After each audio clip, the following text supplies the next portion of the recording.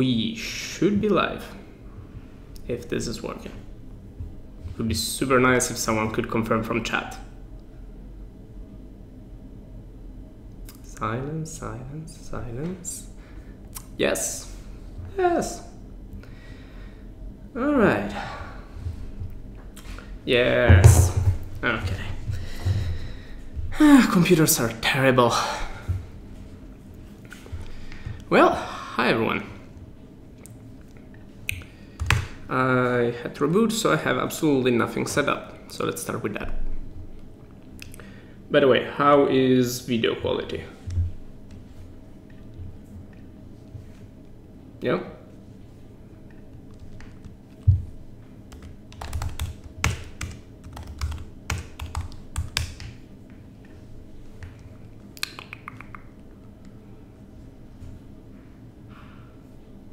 Yay, all right.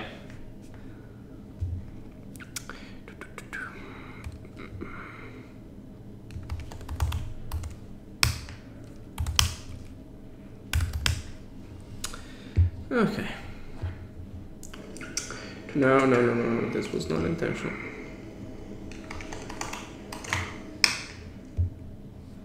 Okay.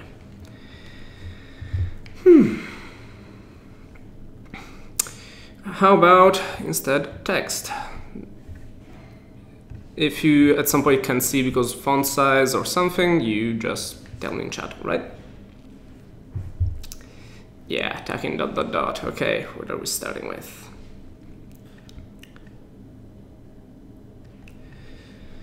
We're starting, of course, set 1, problem 1.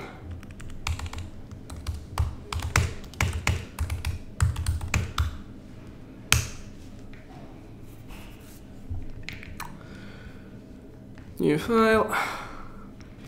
We're gonna do this in Go. The idea would be to run it as probably a file for the functions that implement the attacks and one file for the tests that actually run them. So this would be set 1.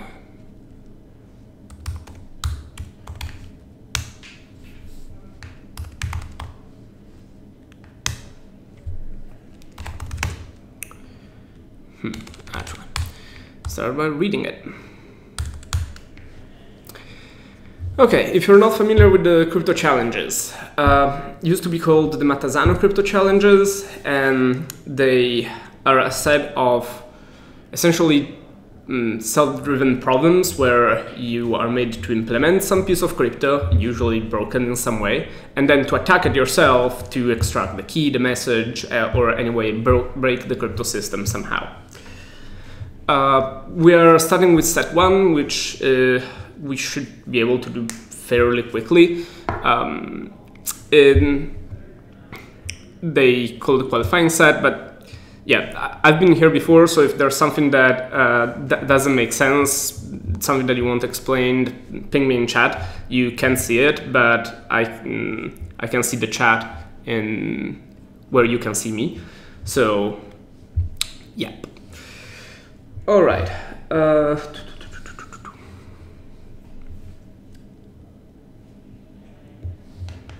Yay. As for today is a beautiful day in New York and we're inside, of course, so yeah. By the way, we're gonna set this on Do Not Disturb. All right. By the way, hi Slack. Yeah, okay, so why hex to base 64 is in the challenges? It's usually because it's meant to make you familiarize with how your language handles byte slices, byte strings. Every language calls it differently, versus character strings, so Unicode, code point, or runes, or every language calls it differently. So the Go does not really get in our way because everything is a byte slice. Also, strings are nothing else than immutable byte slices that if you don't try to use the range keyword on them, don't try to use the range keyword on strings. It goes over runes, doesn't matter. So this should be pretty straightforward.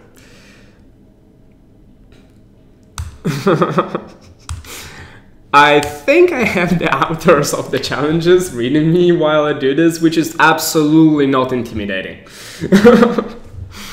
And yes, I think, personally, I do think it belongs in here, the set, the challenge one. All right, so hex to base 64, so we just make a function, hex to base 64, which takes a hex string, naturally. And let's say that it returns a string, sure, why not?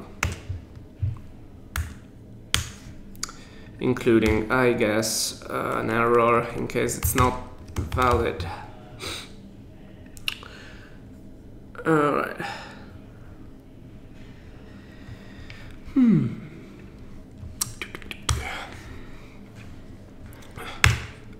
This is Dash, wonderful piece of software. No, I'm not paid to say it.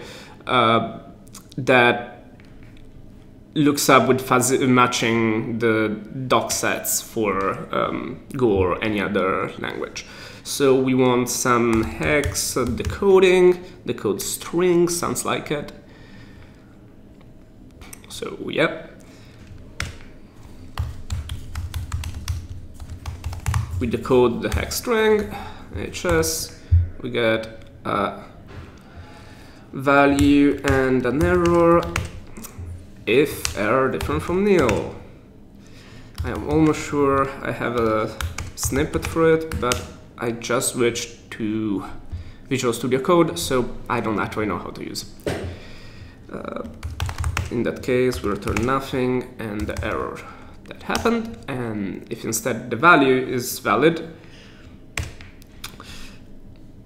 Yeah, by the way, there is no bots in the chat. If anyone wants to send me an email later explaining me what I'm supposed to do to have, for example, bang up time work, yeah, that would be cool.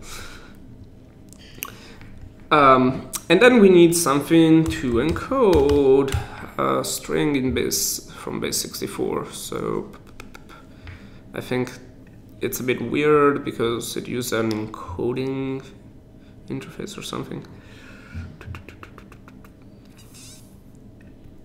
But the encoding has encode to string. That sounds perfect.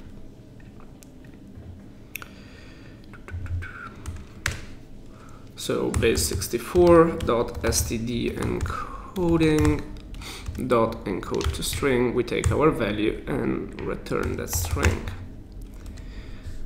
By the way, since I know, okay, what's the problem?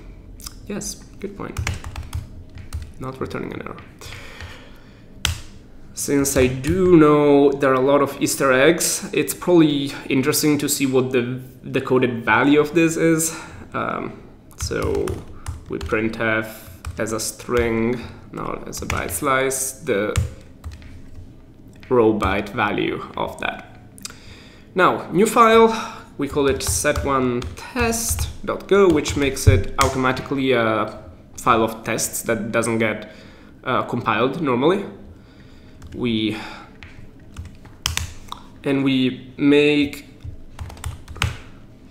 a function which starts with test. Test set1 takes a t of type testing.t, and in that function we do what this says. So we convert this string from hex, hex to base 64,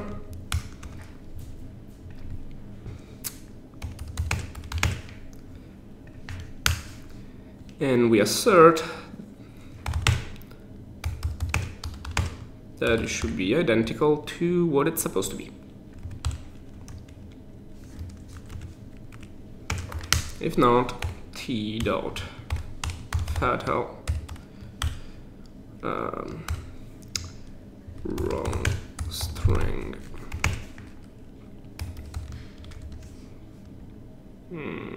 Yes, the error. Yes, this will be recorded. haven't decided yet whether on Vimeo or YouTube. Okay, this should kind of work. By the way, no, it doesn't bother me that Go doesn't have assert. It's much more explicit when I can tell it what is a error condition. There are frameworks for pretty testing. I hate using them.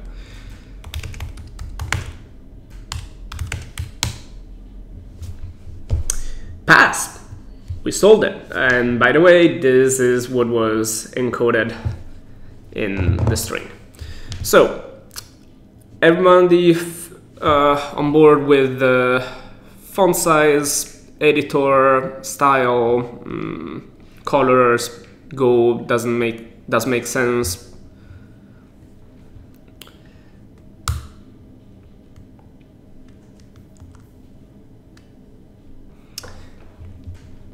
If so, we can move on to crypto.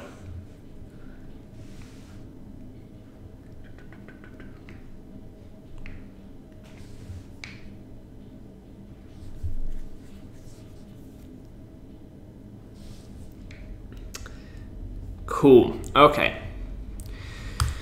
All right, let's get in the thick of it.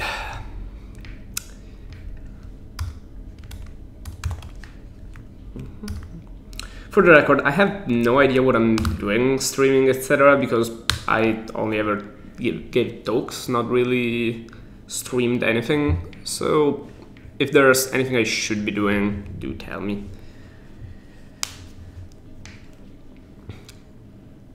Okay.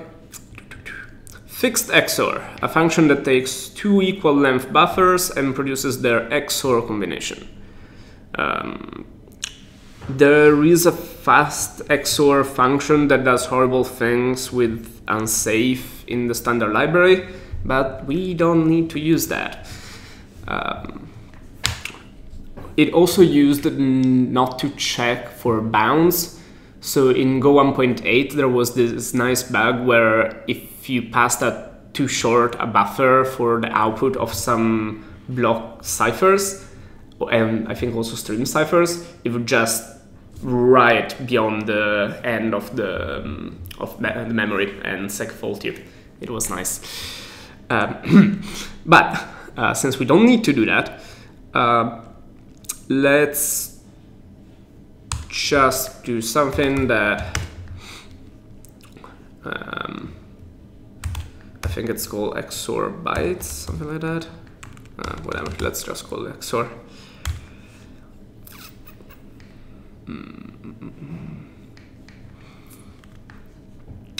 And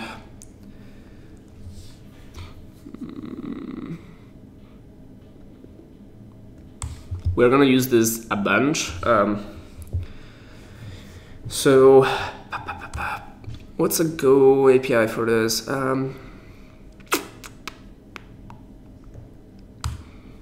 Let's make it inefficient and make it return the result. Yes, Thomas, you do have a point. Let's export this. Also, nothing of this matter because we're probably gonna stay inside the same package all the time. So A and B byte slices. No. Thomas, you're fine. I was messing with you. Since we don't want to return an error from this, if the length of A is different from the length of B, we will just panic.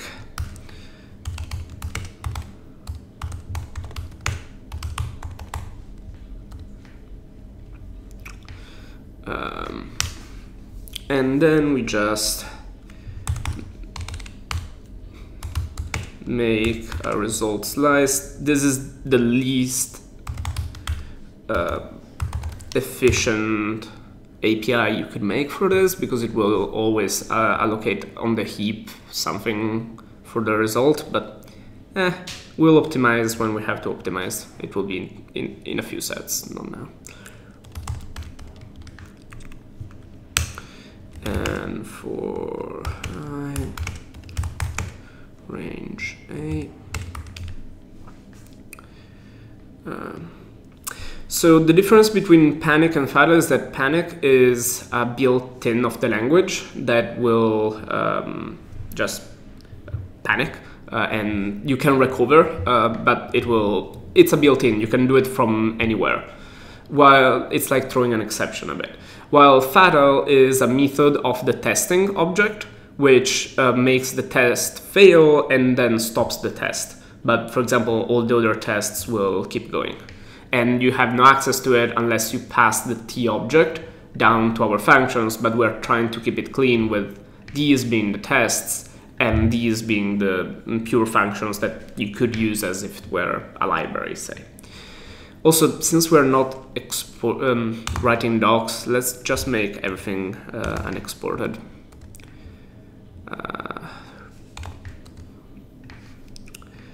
Okay, so the first thing in a range statement is the index, not the actual value. So we do res I equal a I XORed with a b I, and then we return res. If that's actually the XOR symbol, which I get wrong switching between languages, this should work.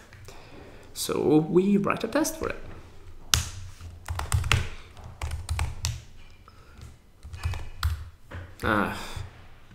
Not sad.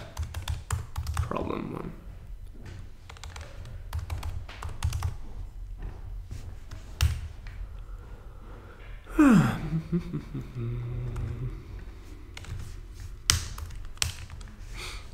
We should probably make a helper function that decodes hex and panics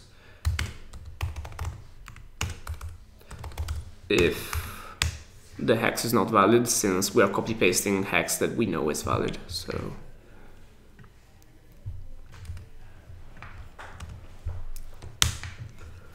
but something even nicer from a Go point of view is to pass actually the testing T object and T.fatal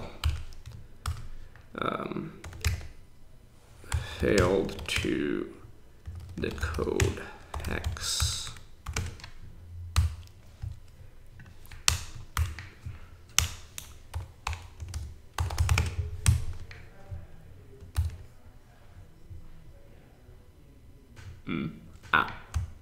Not fun. Yeah, problem versus change. Oops. Undefined HS. Yes, it is undefined. Okay, so here we can do instead. Nope. We can take these two strings. So res XOR hex decode T and this string, and the other string, which is hex decode T and this other string.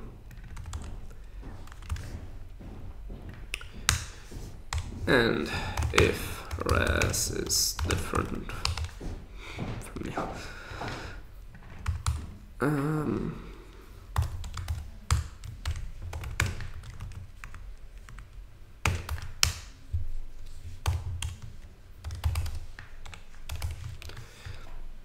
yeah, to be fair, this should be an error because it doesn't, you don't need to stop the test, you just need to fail it.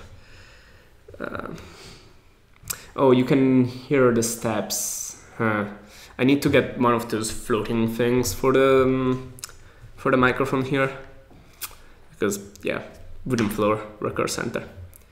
By the way, this is the moment for the Recurse commercial. No, I mean, Recurse Center is awesome. Check it out, recurse.com here in the chat.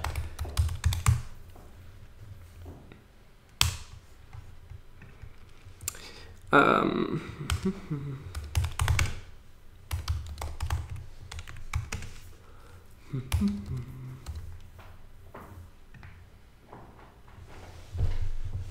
there passwords? No.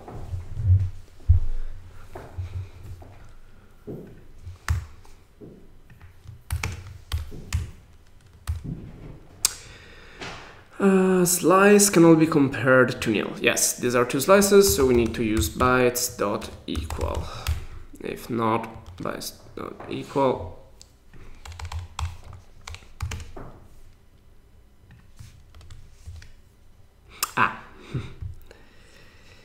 I got trolled by the chat box. Where is the ban button? Okay. Pass. Solved problem 2. Okay, well, we're just building a tool set here. Again, if at any point you want me to go slower, faster, well, no, not faster, slower, or want me to explain go more or anything, yes, tell me.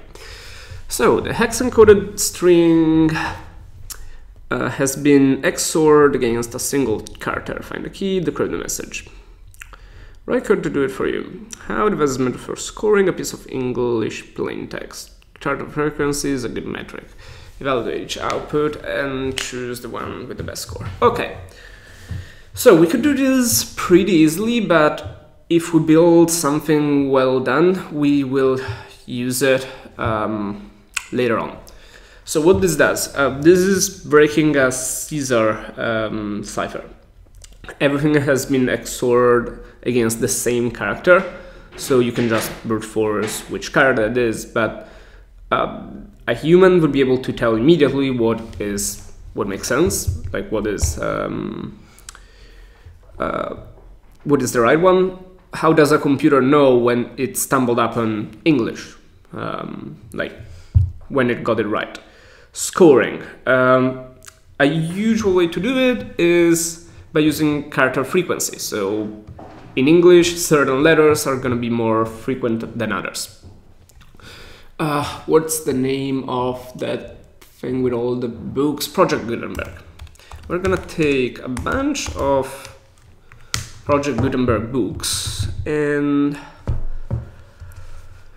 which are open source books. Can we get them by how recent they are? Because we don't want archaic English, I guess. And we can build a score for each letter and then just add together the score of it. It's probably a shitty metric, but we can tweak it later if we need something more mathy. Latest sounds like it. No, it doesn't. The Colonial Reformer. No. Top 100. Top 100 it is. Pride and Prejudice. I mean, sure. Sherlock Holmes. I guess why not?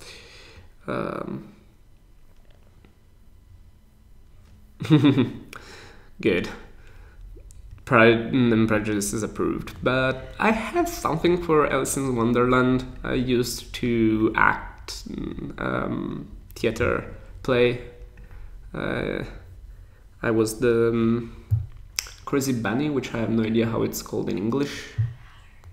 The friend of the Mad Hatter. Alice in Wonderland is plain text. This. Yeah, there are lots of invented words, but we're not going to use words, at least for now. We're just going to use the frequency of letters. So unless something changed strongly, it should be alright. As for pen to action, it uses both directional. We're going to just cut out everything that is not ASCII. I would say. Ooh, someone recognized mortality tab. Don't Google that.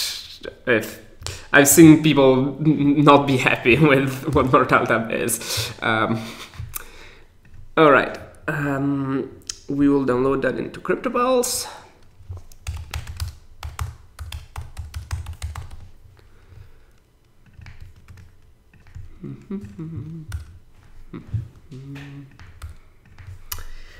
And then we build something that will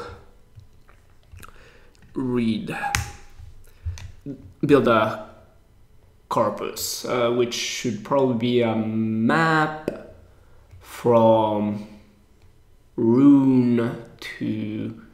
Ha! Fun.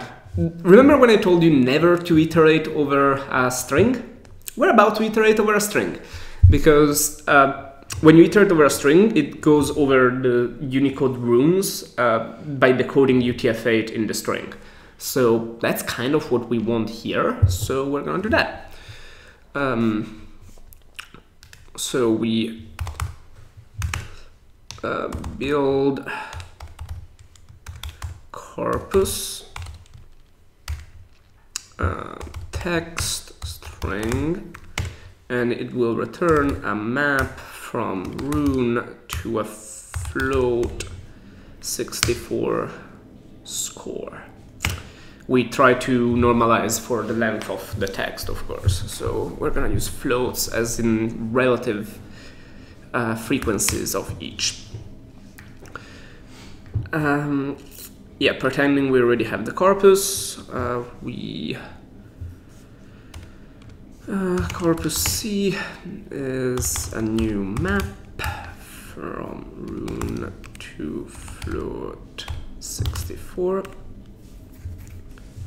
Should we normalize at the end or at the start? We should normalize at the end.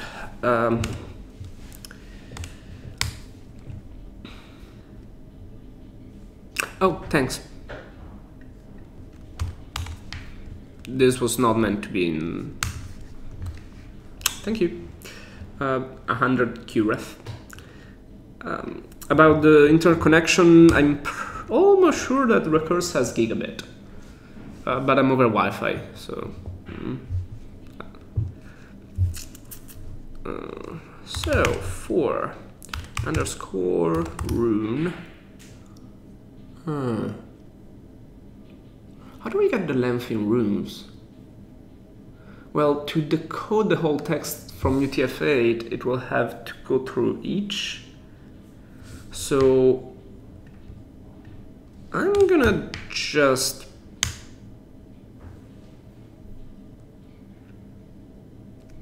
let's do it later. Let's keep it simple.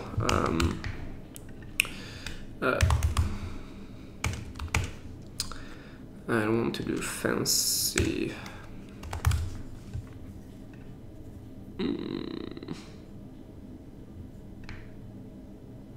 This is the function. Rune count in string. Okay, we have a way to do it. Cool.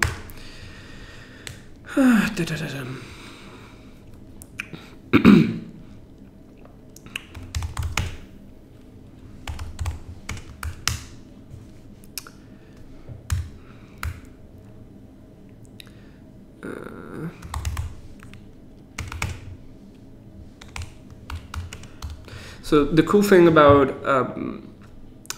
Go maps is that they have a default 0 value. So if I load this, it will be 0 if the character hasn't been loaded yet. And finally, we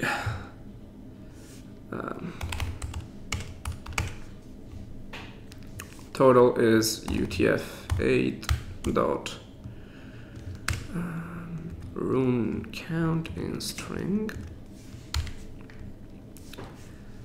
text, which is inefficient because now we're iterating twice, but again, we don't care.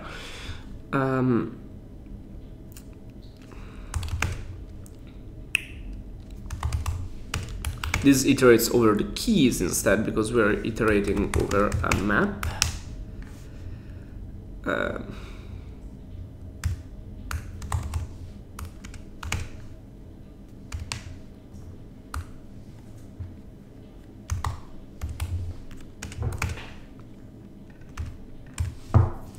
this will probably just fail, yes, because there's a float 64 and an int. So we convert this to float 64. It's probably overkill to use float 64s instead of float 32s, but I never really developed an intuition for it, so we use whatever we have. And we return C. So that should be normalized by length. This should kinda work. Yeah, this should work. And let's make a helper for corpus from file. Should be in the tests. Mostly yes, because I want to pass. Yeah, I can just directly increment the map. I didn't want it to be too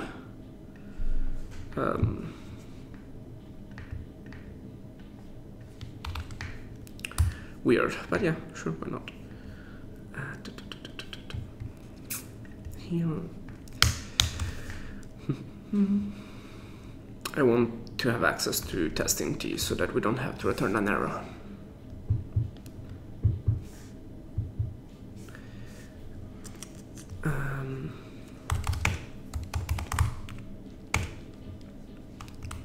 Should I define a type for the corpus? Probably, but I can't be bothered right now.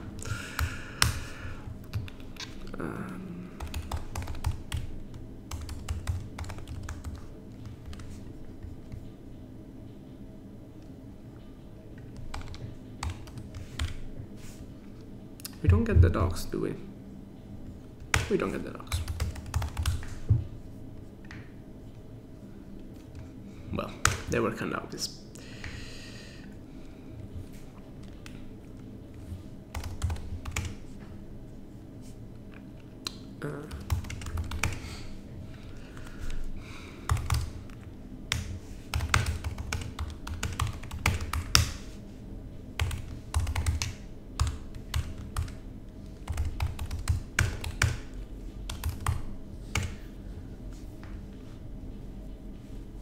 The documentation interface is dash, yes, thanks. The color highlighting, yeah, it's intentional. I'm trying it out. If it disturbs you too much, let me know.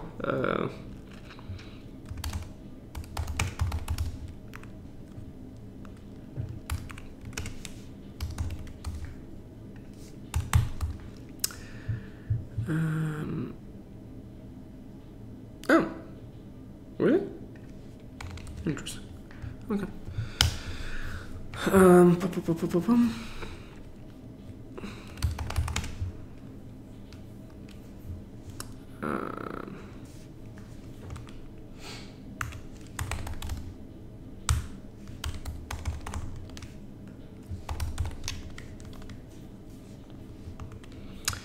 Okay.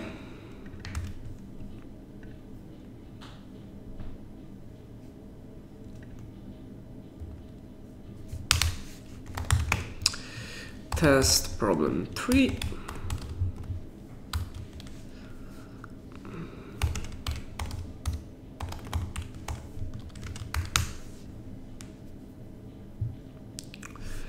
And we get a corpus from file.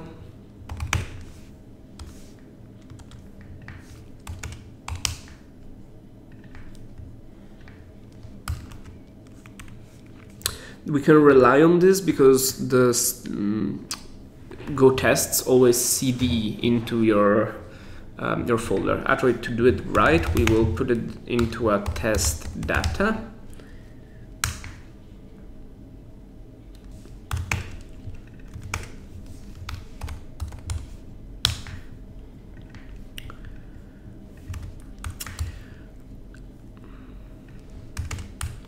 And just to make sure we're doing it right,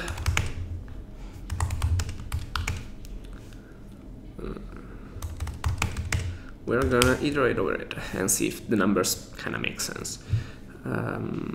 T.logf. I seriously don't know why I'm not getting auto-completion. Huh.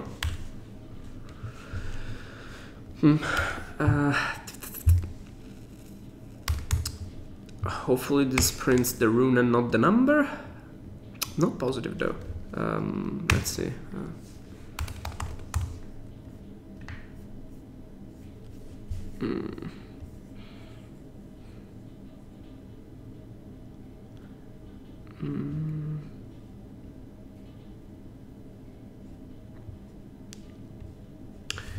Dash, it's %C.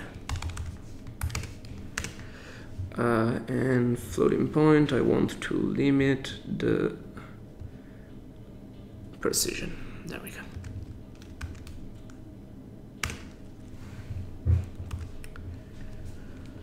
Dash is worth every single penny. Trust me.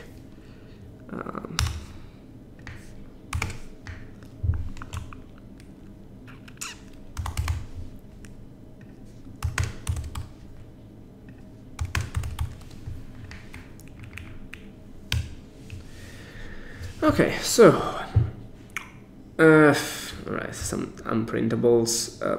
E is pretty high, 7 is pretty low, D is pretty high, but not as high as E. This looks right. Where is A?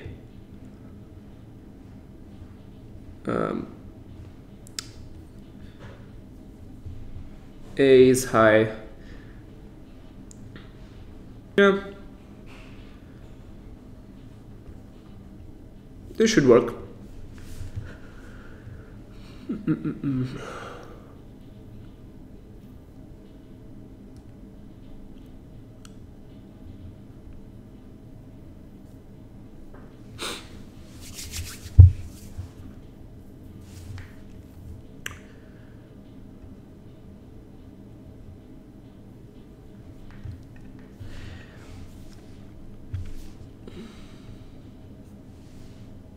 Yeah, lowercase and uppercase, I don't think I should alias them, because you'll get a bunch of uppercases more if you got the wrong key, because they will get selected essentially at random. So yeah. So no, I think that it makes sense to keep them separate. Okay, so let's build a function that scores a text.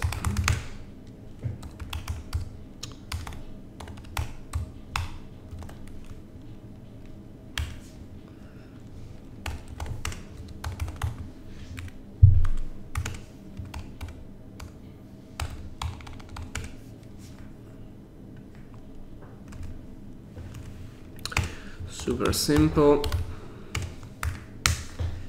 Essentially the same thing.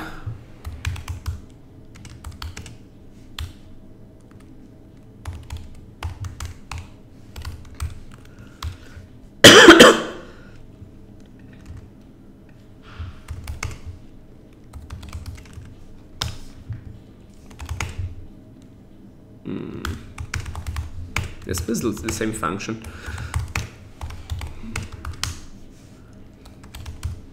Almost.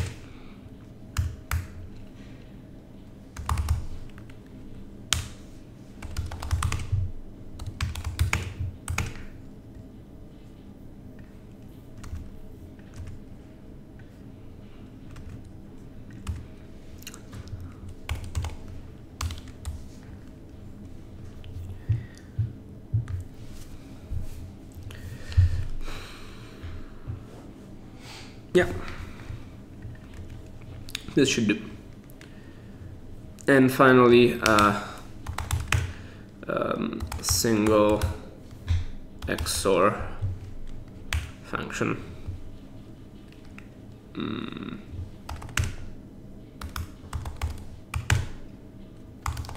Key.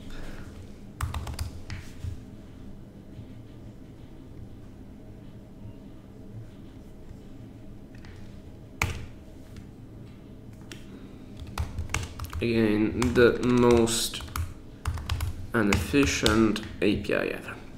But make sure that we don't fuck it up by keeping modifying the same thing instead of modifying always the original, which I did and might have costed me a couple hours in set 7. So yeah.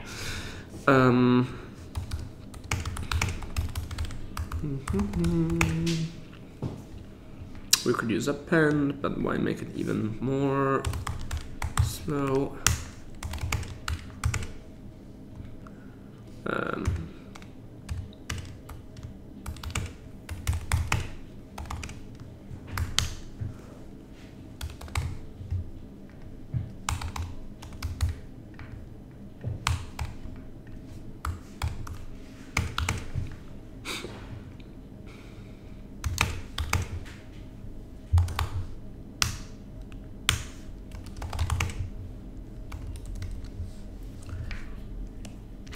If the character is not in the C map, it will just return 0, because there's a default 0 value within Go maps. It's wonderful, it lets you do nice things if you make your 0 values useful. Which is one of the things that make idiomatic Go code idiomatic. Okay, this should kinda do. Alright, let's even make a final function for... I'm making a lot of small functions, but reusable.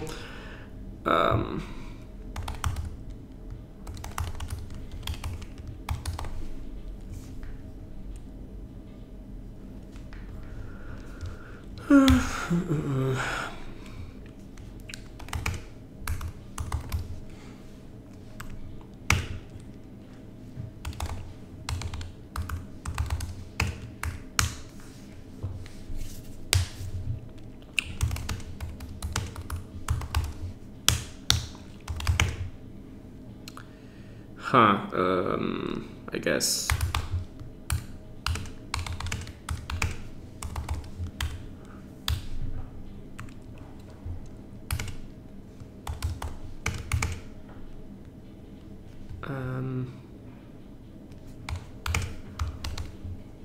I think since there are constants, I can just do this. And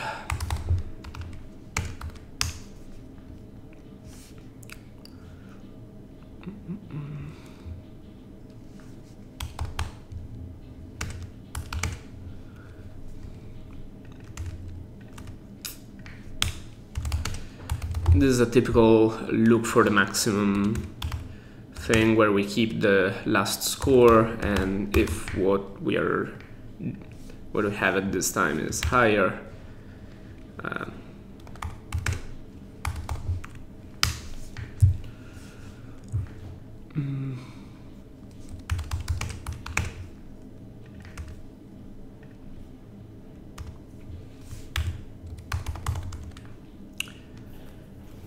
we convert to string here because we kind of assume that it might be UTF-8. I know that it isn't.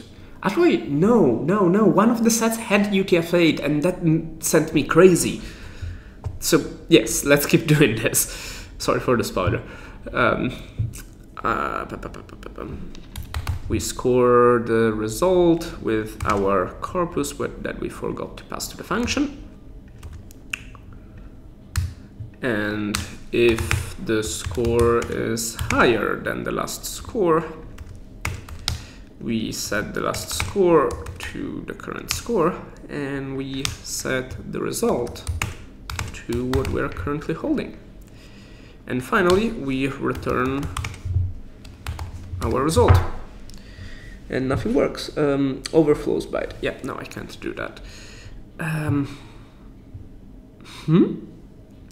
What's a nice way to do it, I guess? If anyone has a better way to do this, that would be cool. Yes, this res. Okay. This should work.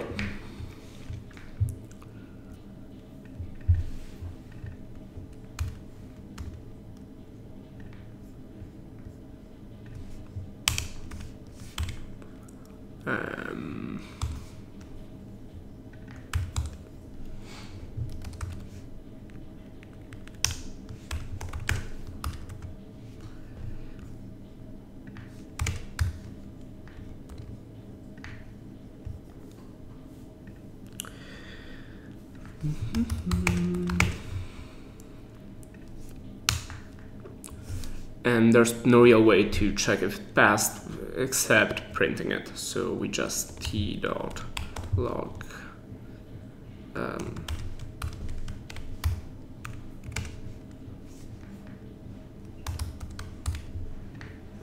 Okay. If we did this right, this should just work. Everybody following what we're doing, we are building a corpus of what letters are most indicative of, yes, this is English, from Alice in Wonderland. And then we're passing it to a function that will score for each possible single XOR key, where each byte in the slice is XORed with the same byte, a Caesar cipher.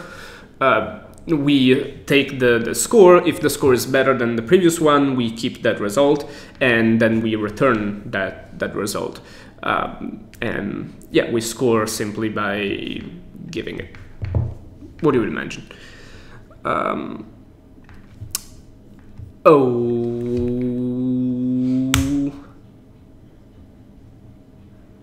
This is taking a long time. Why is this taking such a long time? This is not working. This did not work. What the hell is it doing?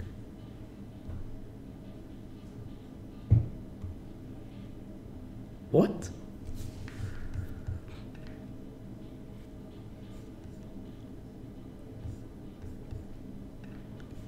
What can it be doing?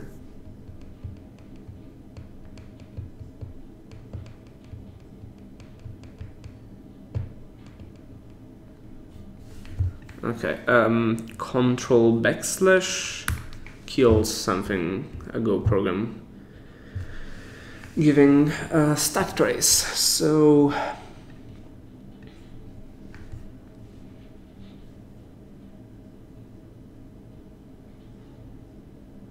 it's starting score English on line 45.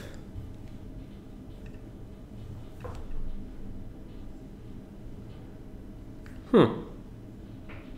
Seriously, that slow?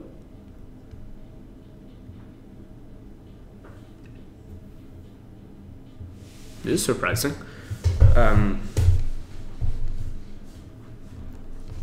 Is iterating over... There must be some infinite loop here.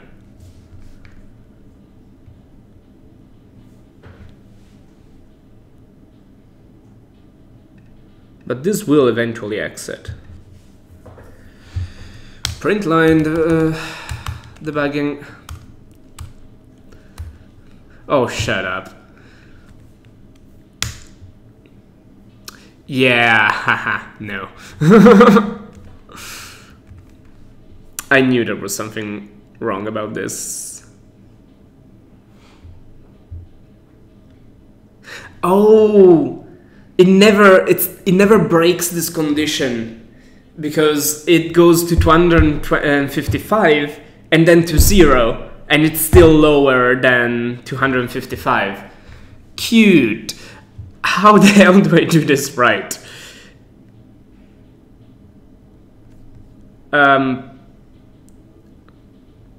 No, byte is already unsigned.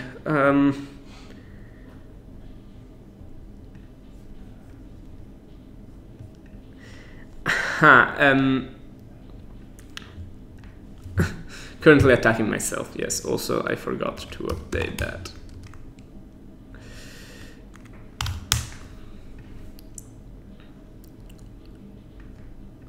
It kinda is. You feel like at least Go Vet should warn about it, and it doesn't.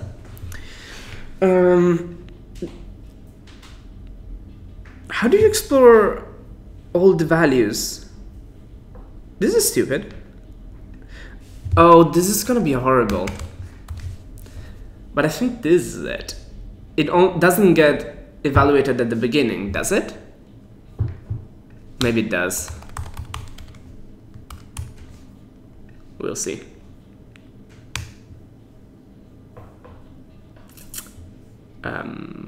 What happened? Yeah, no, it never got evaluated.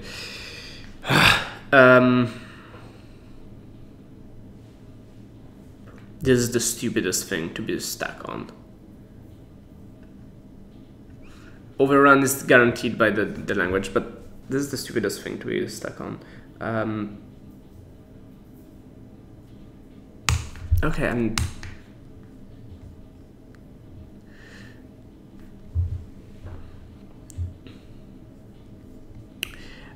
yeah, I'm just gonna...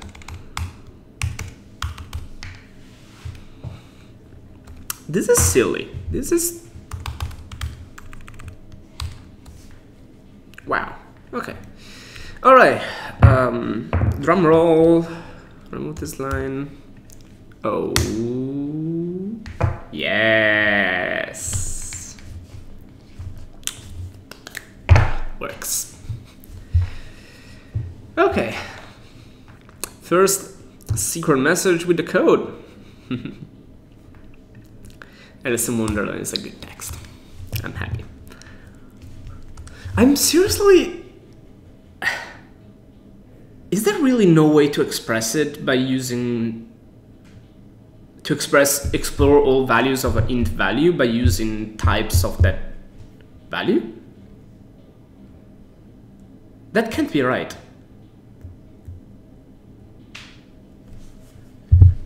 Huh.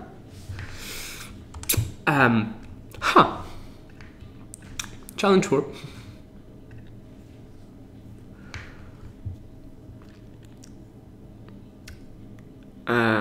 Okay, one of them, so you need to detect it.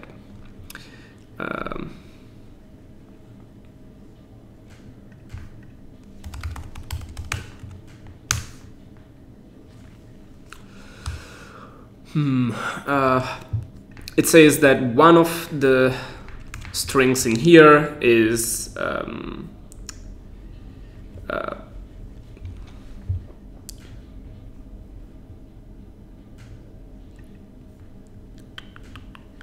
has been encrypted by a single character XOR. Okay. To know if we stumbled upon the right one, we will need to modify our find to also return the score. Thankfully, we have it easy to get over here. So we change this. We ignore the value in test problem 3, and in test problem 4,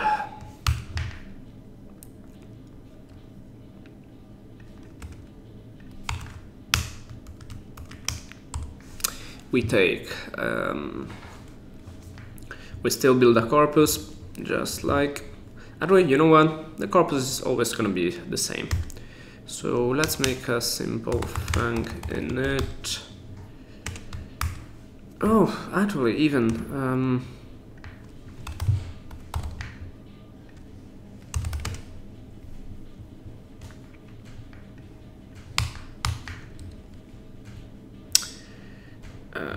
yes, this will just get evaluated at the beginning.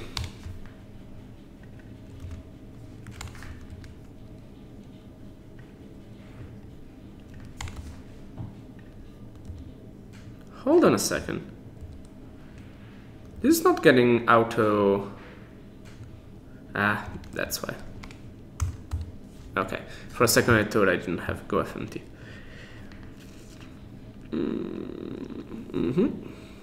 So we don't need the corpus. And instead we open the file, which is the exact same here.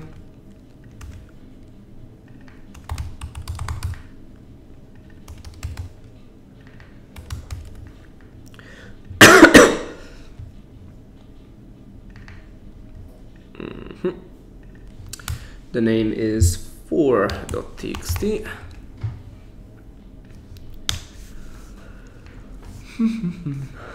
And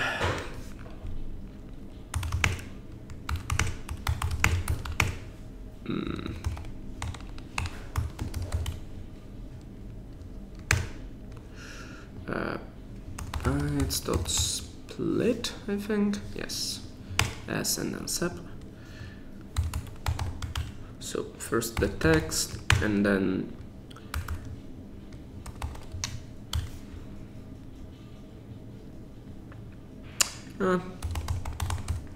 might as well.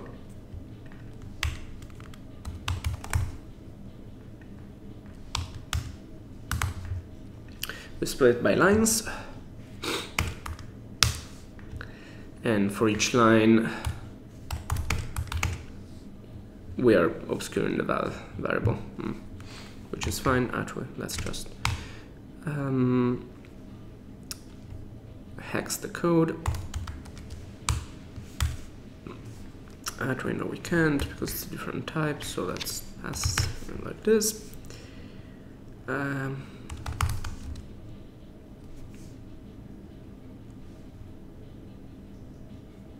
I always forget the range keyword. What's wrong with this? Oh.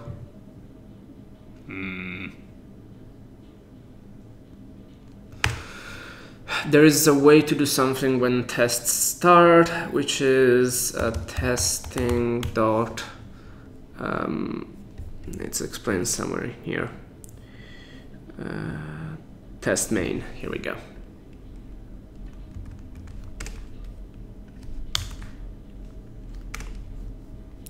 What is a testing.m though? Does it have? No, so it doesn't help us at all actually. That was a bad idea. Whatever, let's just make it panic.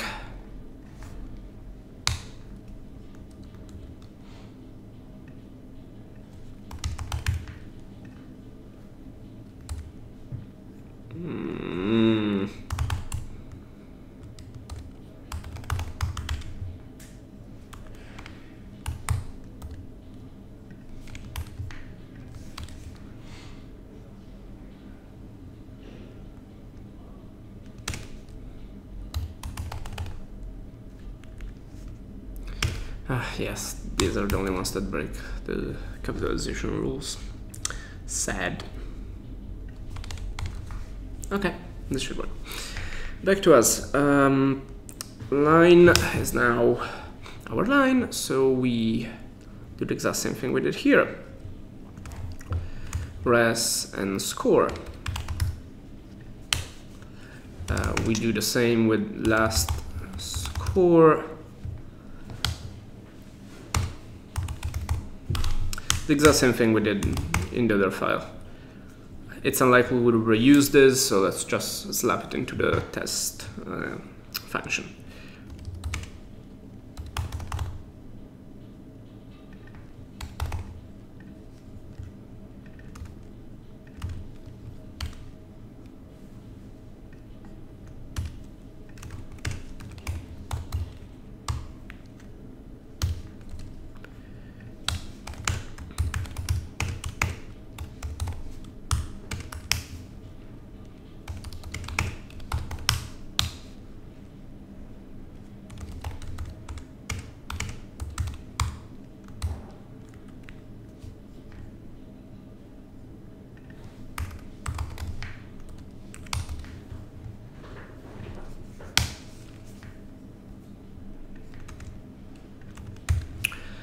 Work.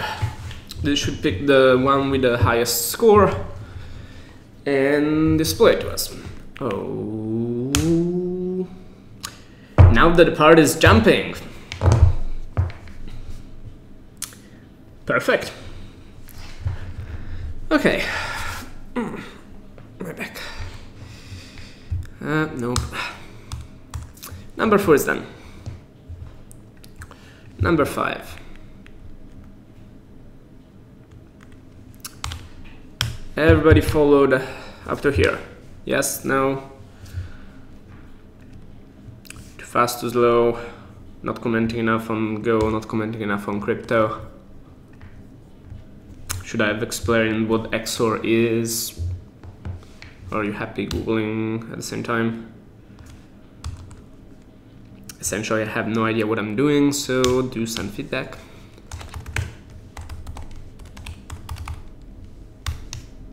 Also, if you're trying to tweet or anything, I only look at the Twitch chat. Okay, so implement repeating key XOR. We're getting secure here. Here's the opening stanza of an important work of the English language. Encrypted under the key ice, using repeating key XOR. Repeating key XOR, yeah, essentially repeating key XOR, instead of using always the same byte to XOR each byte, it goes over the bytes of a key over time. What is it in ancient? A Vigenère cipher, was that? Was it? Anyway, so this would be encoded with I, this with C, this with E, and then again I, C, E, I, and keep going like that.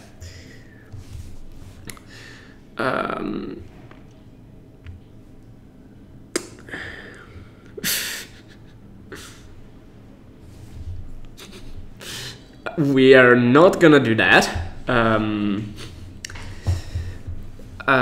but yes, let's implement repeating key XOR.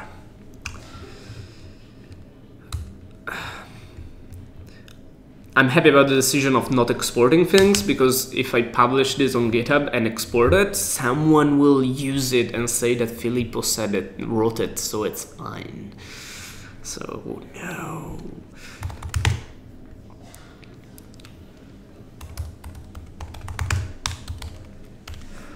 Repeating XOR. In and key now are both byte strings. And let's use the same dumb API we used. Again, we make a slice for the result, and then for each thing in the key, we will do something and then return the result. Now, we can be clever here and just use modulo. So,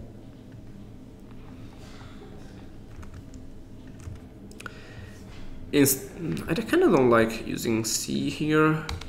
It hides things.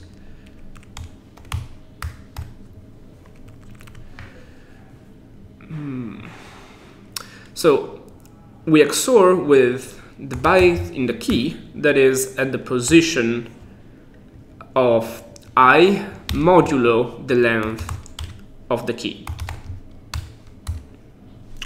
So for position 0 it will be 0 in the key, 1 in the key, 2 in the key, 3 modulo 3 is 0, so it will go back to 0 in the key. So that should be it to implement repeating XOR. Also, a len does not actually take time, because the byte slices are nothing else than a struct of which one of the values is a length. So there's no point in saving len, since we're using it in a tight loop, because we need high performance repeating XOR. Okay. I kind of assumed this was meant to have this /n in it. Not even positive. What's /n? New line is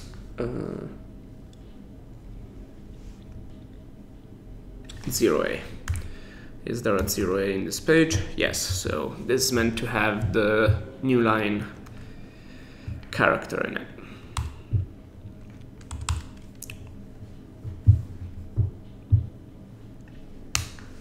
So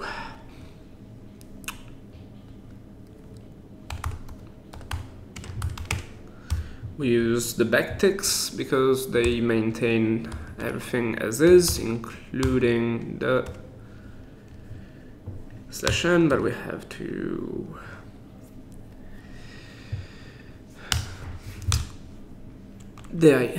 an indent, otherwise the indentation will end up in there. And we apply a repeating XOR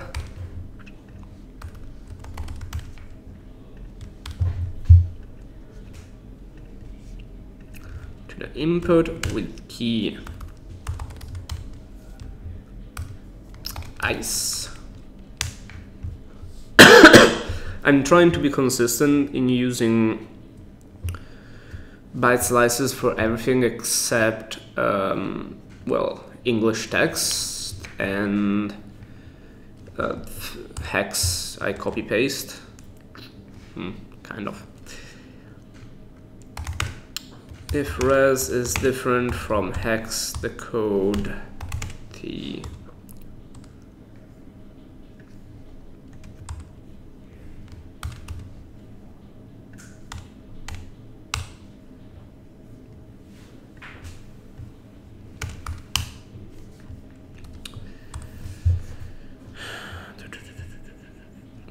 Yes, right, these are byte slices.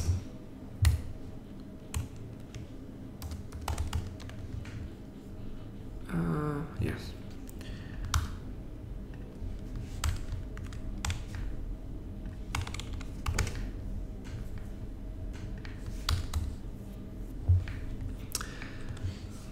T.error, wrong result, res.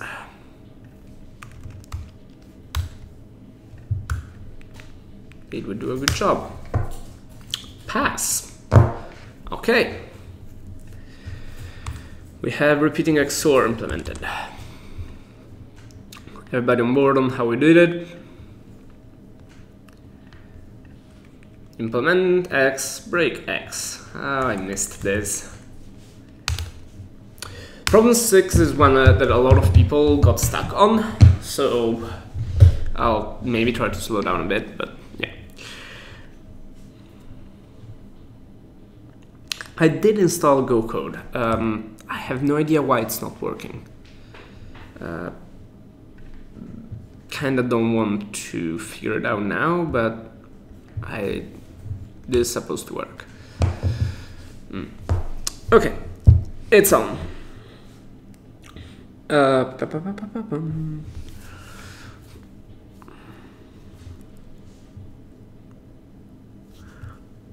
Okay, there's a file. It's base64 after being encrypted with repeating key XOR. Okay, copy link res, download. We need to decrypt it. So this is how, yeah, Visionaire, it's broken. You start by assuming a key size. So yeah, you pick a key size, you don't know which one it is, but you run the function for each, and sooner or later you'll get a high score. You write a function to get the Hamming distance. Yes, okay. Let's start by writing that. The Hamming distance is a function that lets you essentially estimate how different two strings are.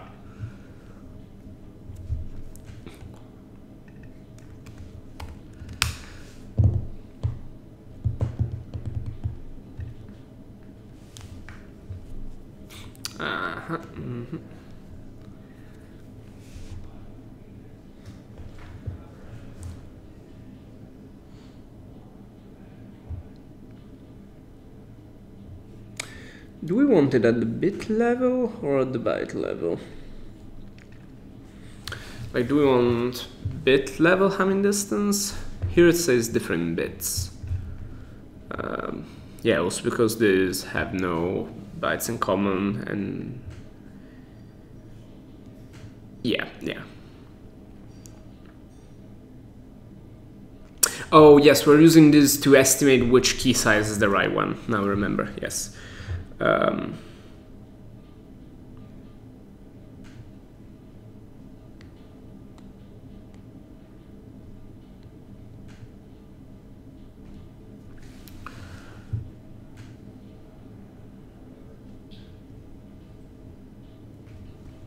Right.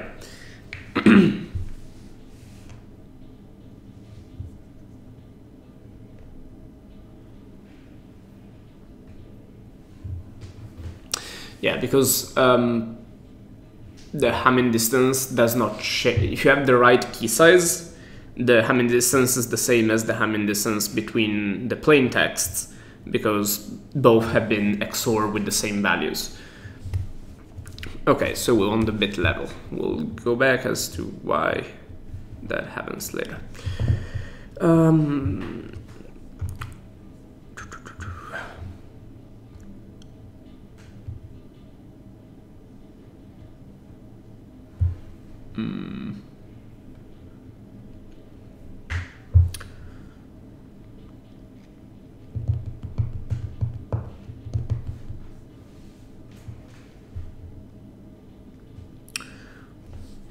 Yeah, kind of didn't want to. Ooh, I get to use. Hold on.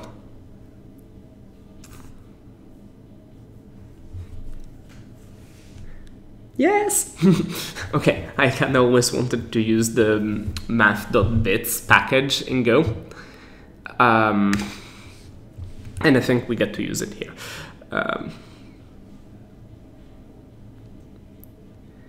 Yep.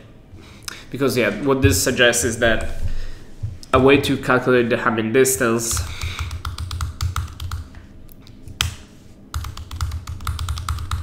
is to compute the XOR, because if they're equal, XOR will be 0. So this will 1 1 0 0 0 0 1 0 1 1 1 1 1 0 0.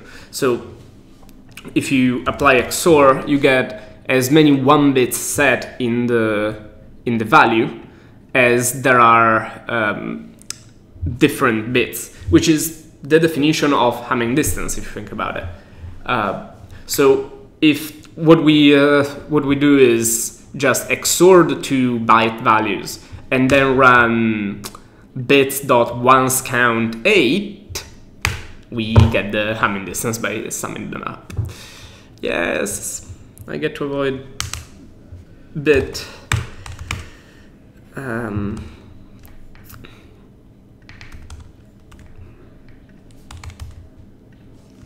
Yes, it's cheating, I don't care.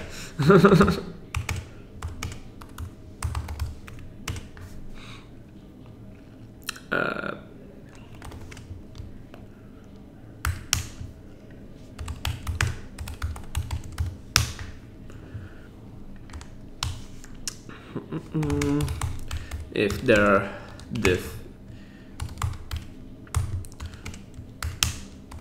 we panic because we don't want to return an error.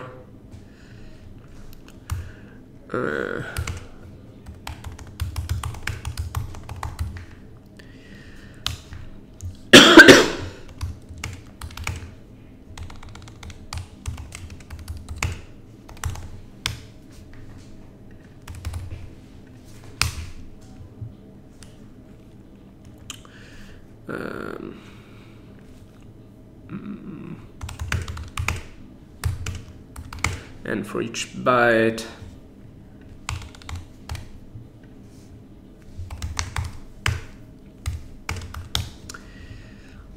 we add the result bits dot once count 8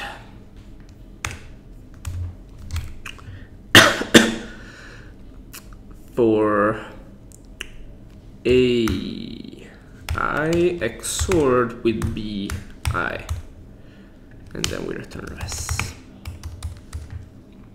Everybody on board on why this works? Once count 8 uses one of the nifty low-level CPU instructions to count the number of 1 bits, so it's going to be super fast, our Hamming distance function. Could make it faster by taking uint32s or uint64s at a time. Anyway, and when you XOR, the 1 bits are the ones that were different between the 2 inputs. Damn, you're all judging all the software I use. I'm joking. Okay, so problem 6. T testing.t.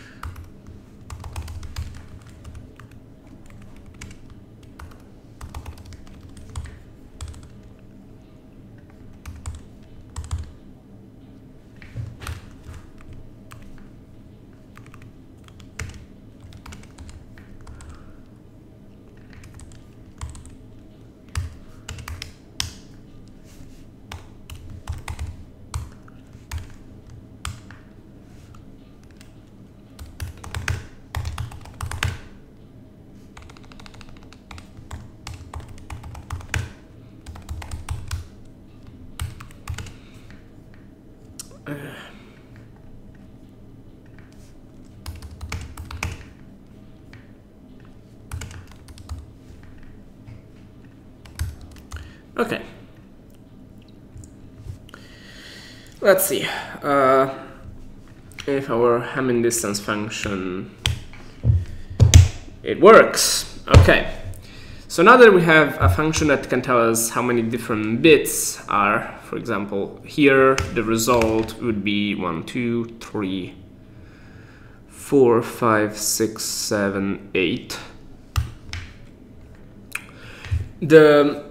Now that we have that, we can use it to figure out the key size. So we don't know how long the repeating key XOR key is here. So if we imagine to stack the two key size worth of bytes and then calculate the Hamming distance that, as you've seen, is based on XOR. You know that XOR, you can imagine that the byte in A would be A0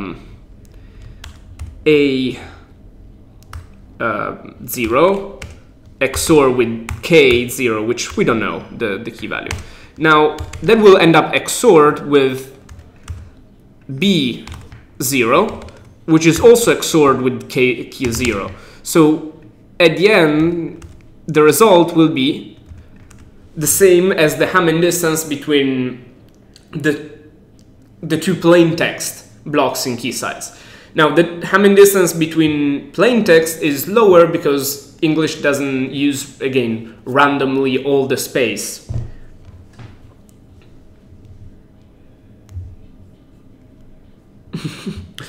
Yep, counting bits is useful. So essentially it elides the key when we get the key length right, because if the key length is wrong, we also have the different key positions in it, and so it won't work. So we start with estimate. Let's keep using find repeating XOR size with in.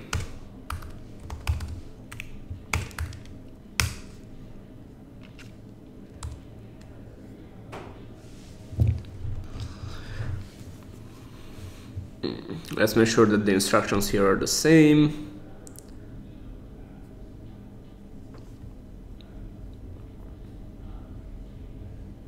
Yeah, so it does suggest here that you could proceed with the smallest key size values. I kind of don't want to write the other function to try all the key sizes and score them. So instead we're gonna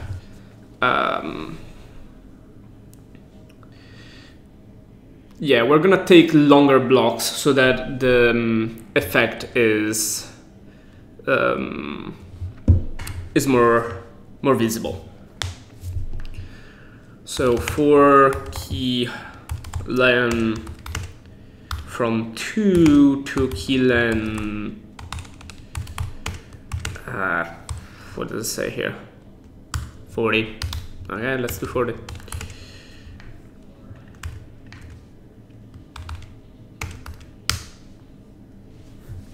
let's try it out this way. First, by taking a few blocks. So, for example, 5.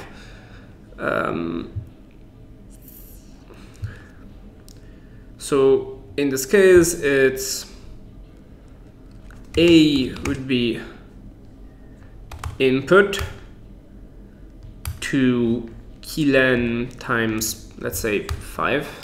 That might overflow.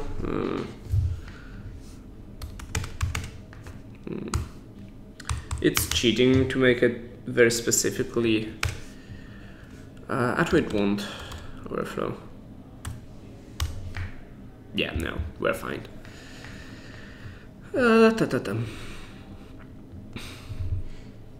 And B,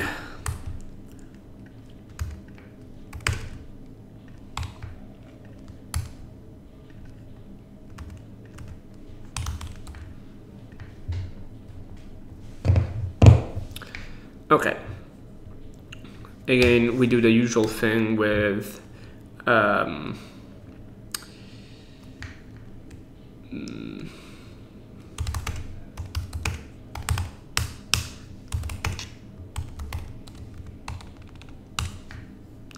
actually, last score is a bad name. Should be best score.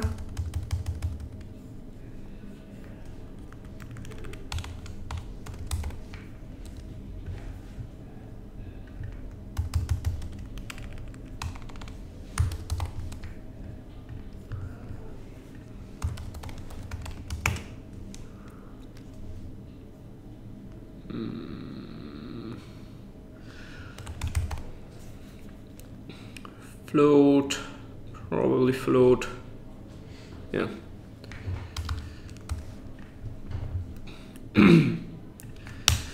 Okay, so we take the Hamming distance. We set the score to float 32. Let's just stick to float 64s. Machines are powerful. Probably needless, but of the Hamming distance between A and B. Why float? Because we need to divide by the key length, because if we don't, longer key lengths will have higher scores simply because they're longer and have more things to add together, which is a good tip because it's very easy to get wrong. Yes, thanks, Adrian.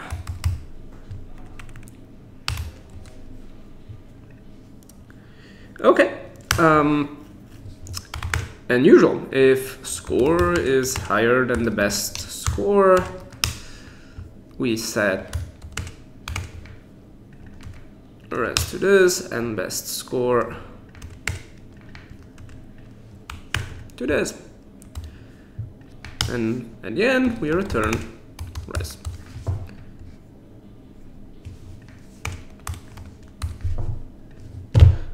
This should do it, but we kind of won't know until we actually try decrypting.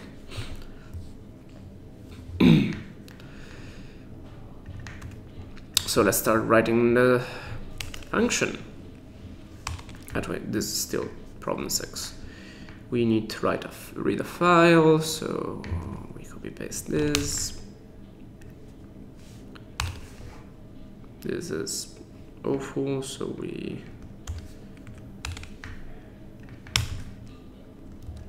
unpack it. The file is called 6, yes. And it was base 64, right? Yeah.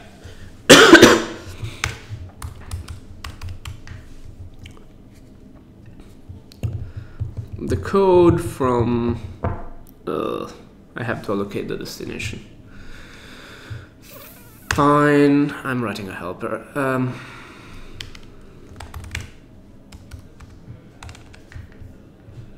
How did I call the other one? Hex the code? That was stupid.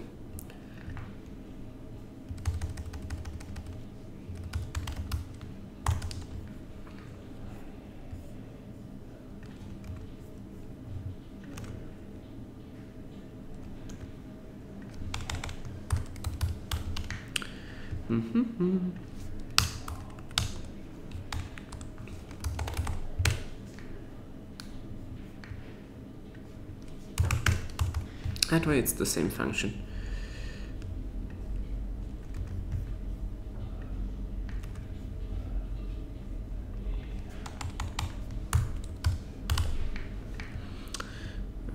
With base 64.std encode, and why don't I have autocomplete?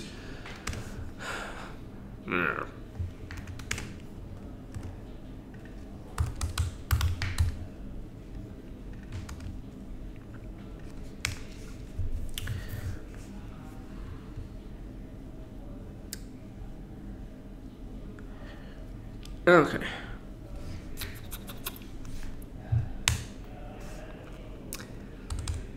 Now,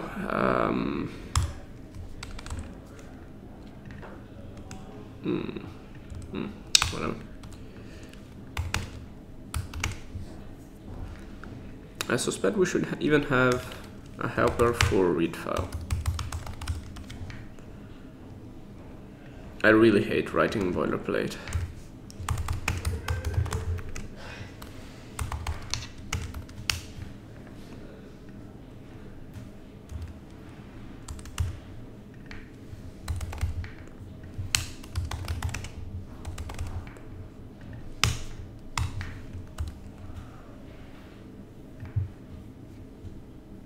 What? Ah.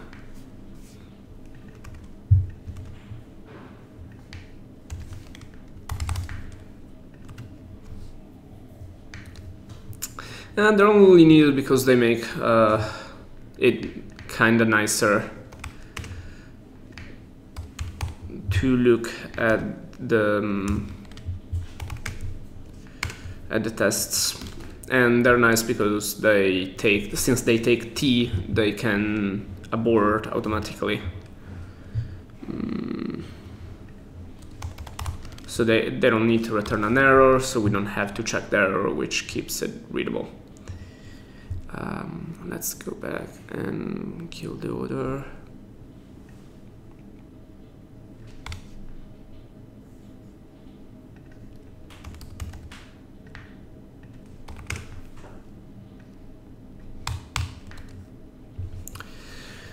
Cool, like this.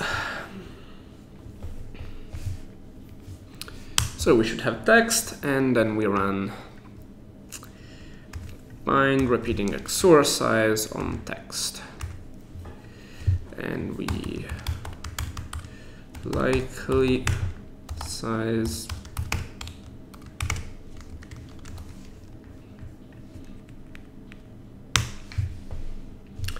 .15. I don't remember if it's the correct one, so we'll keep going with this one, and if it doesn't pan out, we reconsider trying the first few. Okay, so now that we know the key size, it's yeah, you can imagine it A, B, C, D, E. So these are 5, 10. So these are 15, let's say.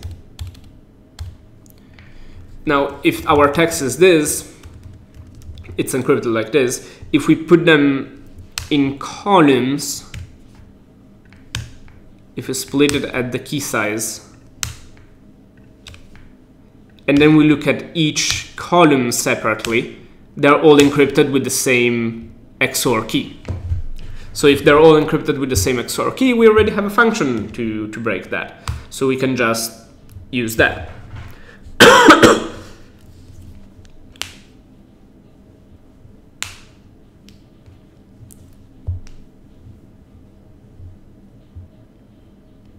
Yeah.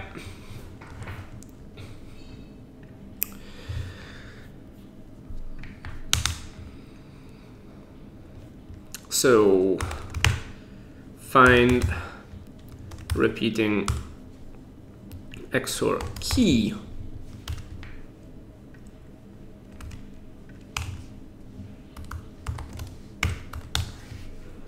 as we said, first we figure out the key size.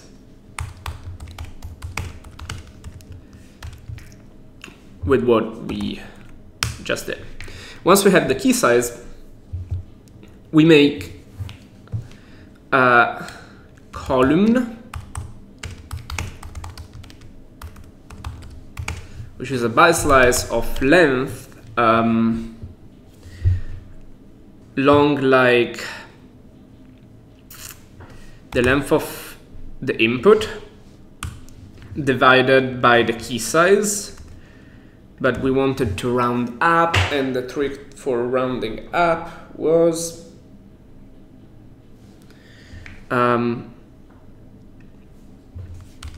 adding key size -1.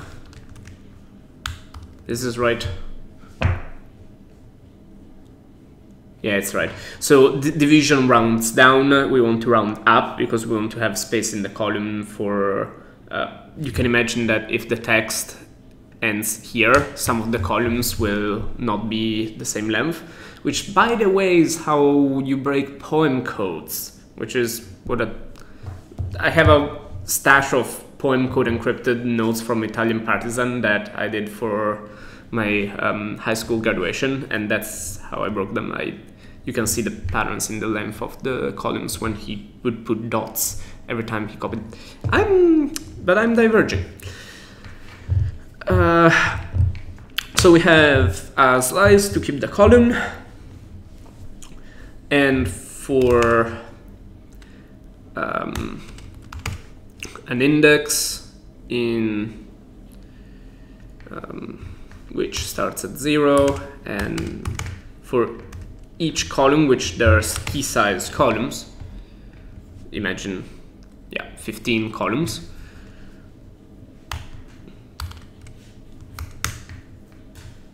Let's call this call. Alright.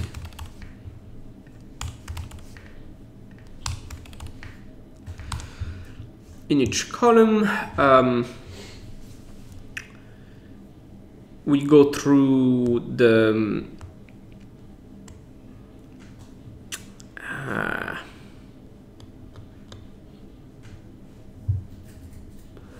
ciphertext, so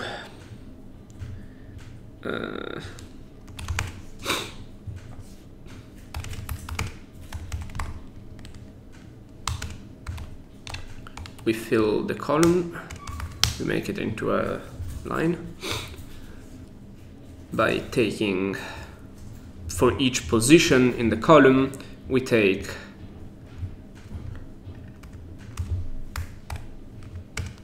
we set it to in I times key size. If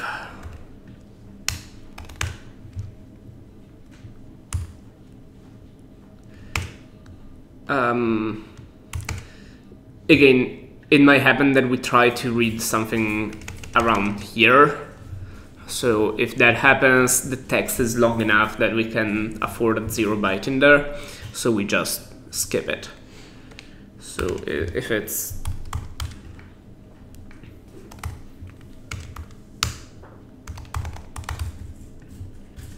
we just skip it. So now that we have a column filled in, as we said, it's just find single XOR key. So we need to pass the corpus to that function.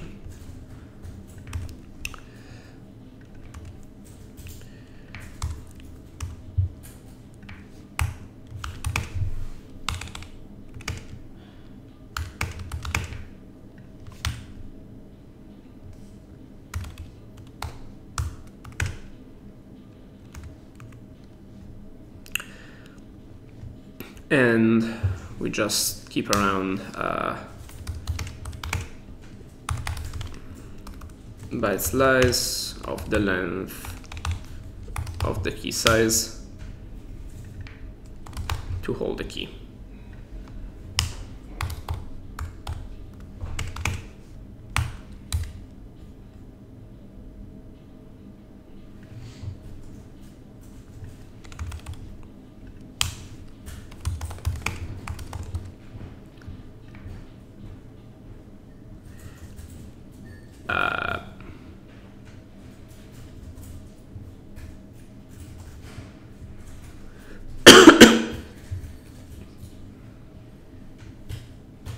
Oh, I'm not returning the key here, am I?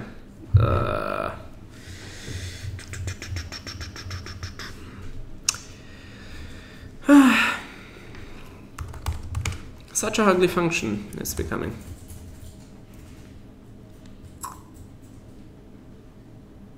What did it just...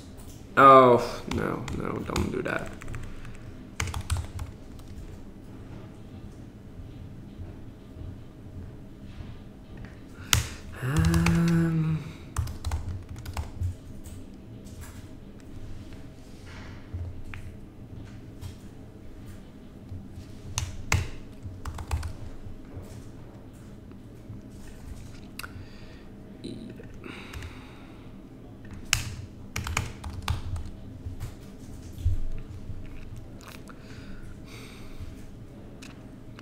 You know what? This is one of the rare cases where I think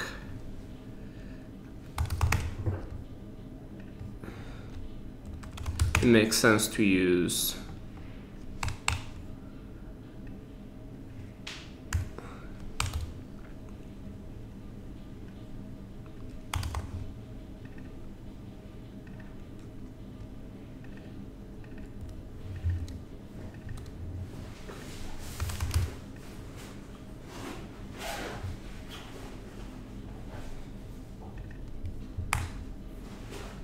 named returns. I kinda hate named returns.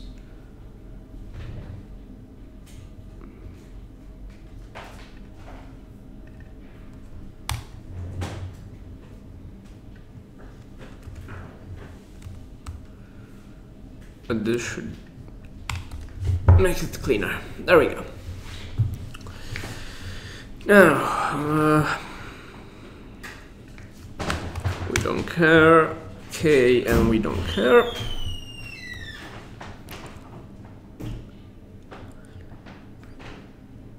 This should work. Yeah, there is no syntax highlighting. I'm trying it out. It is possibly one of the fake U's. This will definitely break a bunch of things around here. We said res, so we need to add a nothing here and nothing here. Making sure everything still works. It still works. Okay.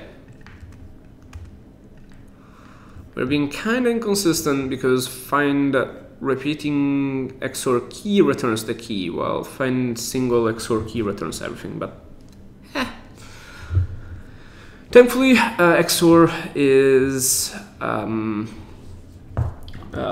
XORing something twice makes it go back to plain text. So here we can just call repeating XOR once we have the key. So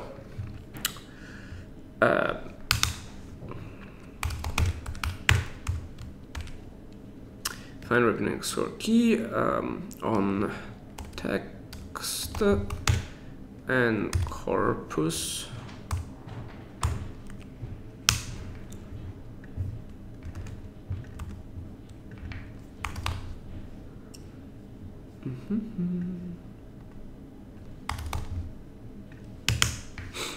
And if this worked, we can also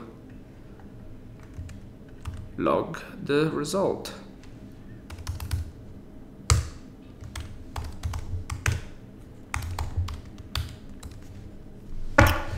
All right.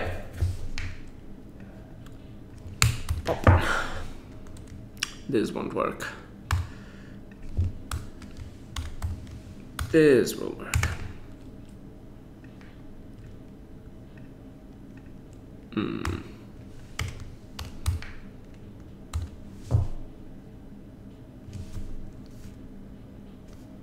Was it Q?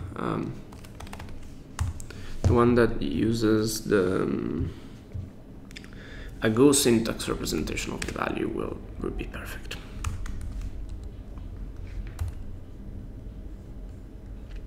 Okay, drum rolls. Everybody followed how we're doing this? Wrong. How we're doing this is doing it wrong.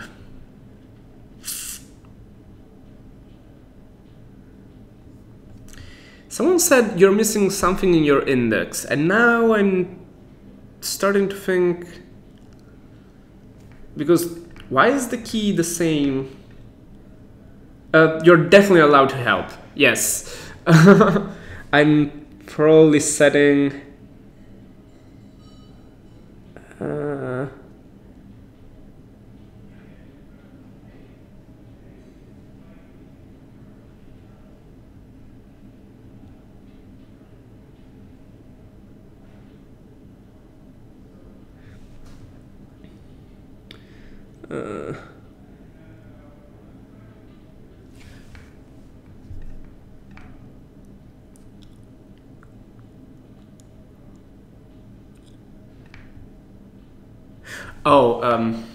yes. Starting to be tired in the coffee. Yeah, I'm clearly missing. So the ith position in the column should be taken from in plus call. Okay, I can follow my own code. This is bad.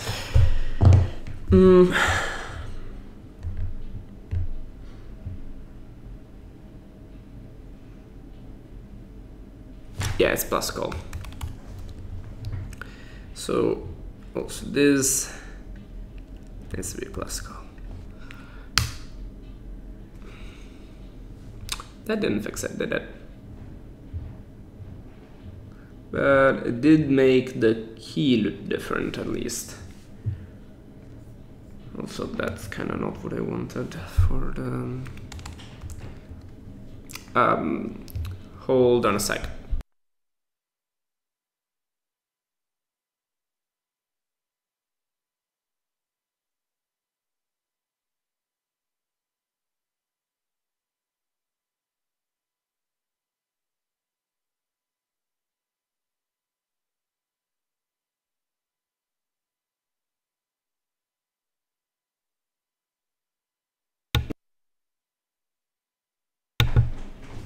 I should be back. Was I on mute? Like, confirm that the mute button works for when I will be saying terrible, terrible things.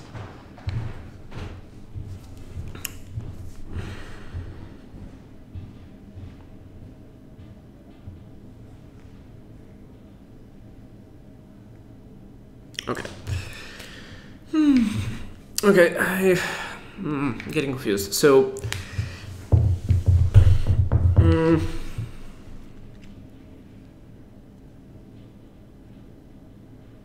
I don't think this is right.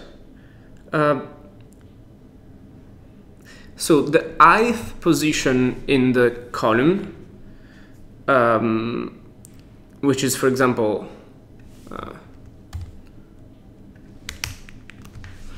here would be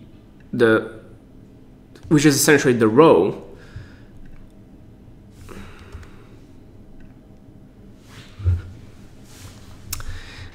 The row needs to be filled by row times the key size, yes. No, it's right.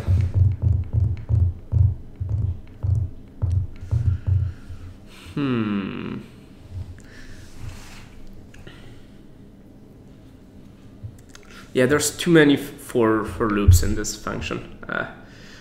I wrote code I'm not following.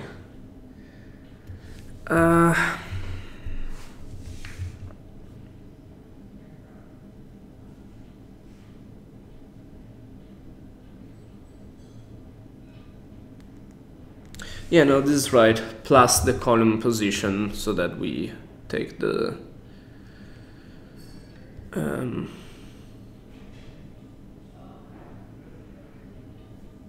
yeah, so I should be row instead. Row times key size plus column. Let's just call it row.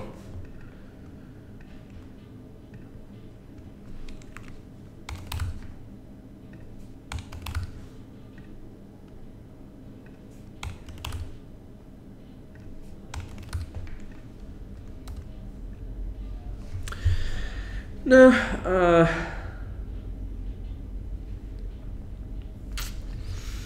I suspect this is right.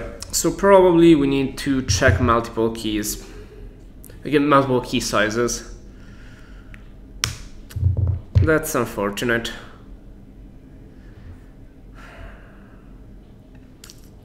What happens if we very scientifically alter this number?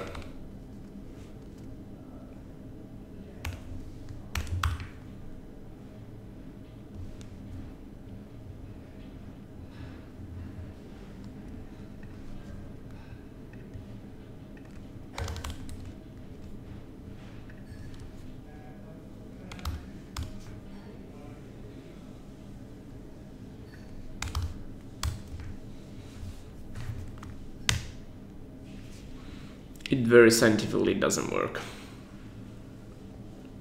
But it did change the likely size. That's not good. Sigh. Let's make it more scientific.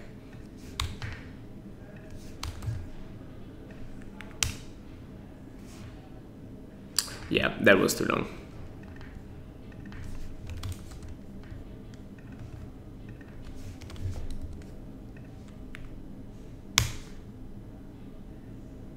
Still too long.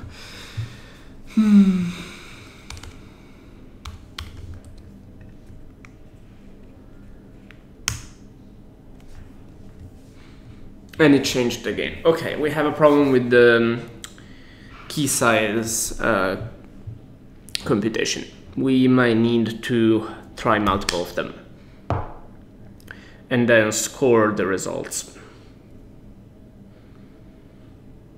Oh well, let's do that.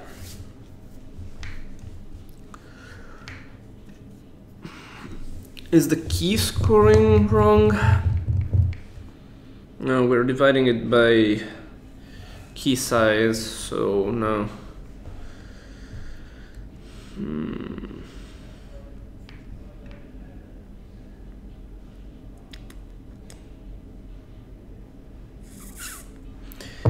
Yeah, we have a problem with key size.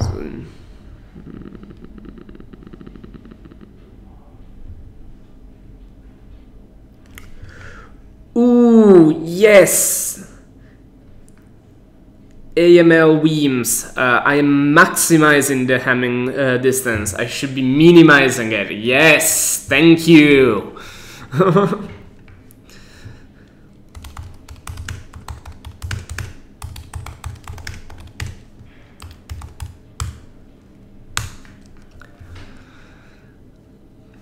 Yes, so let's go back to 5 here. And yes, that might just be it. Yes, I'm following the instructions here, and of course here it says that the with the smallest normalized edit distance, because as we said, random stuff misaligned will have more mismatches than English text, and when you get the right key size, you align the key so the key goes away, and you're now calculating the Hamming distance between the plain texts. Cool, yes. No idea how long I'm gonna stream. We're definitely getting to the end of set 1, and then I don't know. We might keep going. We'll figure it out. Okay. Okay. Likely size 0. Right, best score needs to start from extremely high number, so that, yes. Max float 64.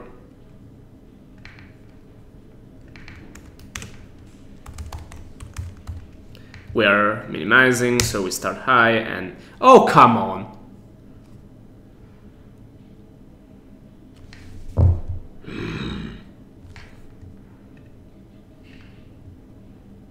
Are there more than 1 bugs? Back to science. 10.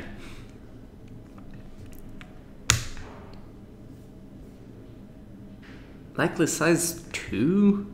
That looks wrong.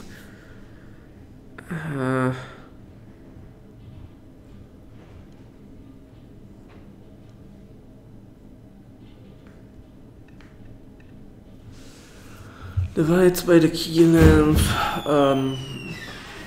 Takes the Hammond distance, divides by the key length, which seems right. Should it divide by key length times 10? Feels like it should.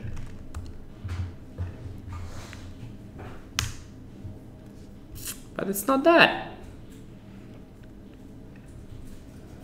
No, also because normalization is gonna be the same. That was just dividing by a constant factor.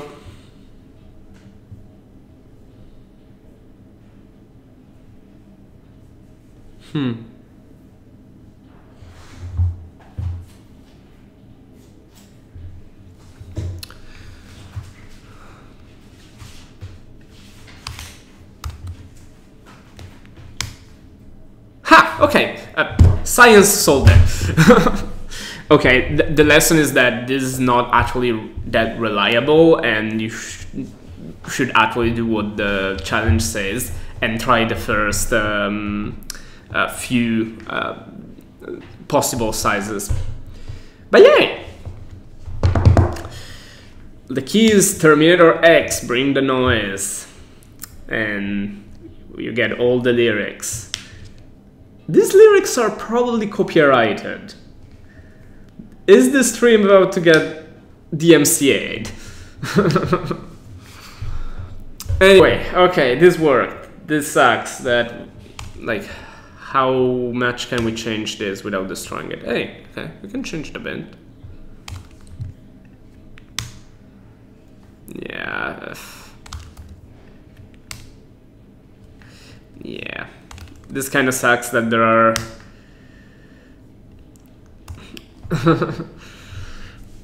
there are valid lucky numbers.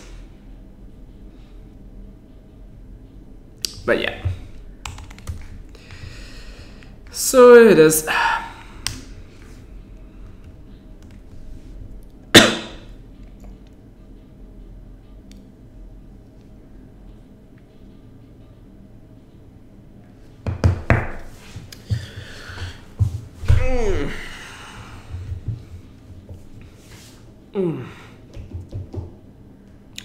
So the question, why don't you compare in to key size and in from key size 1? I'm not sure I understand it actually, what the question is.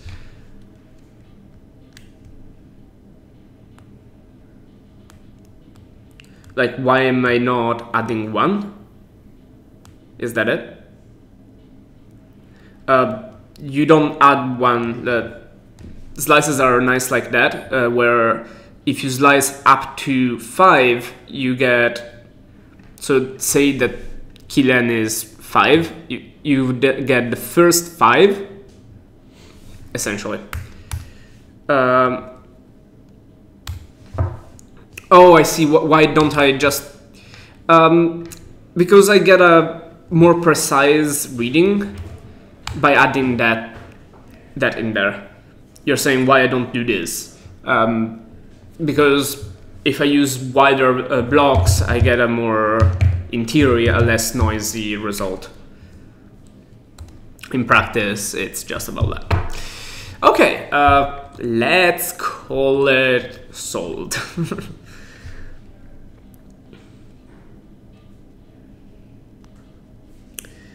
Okay.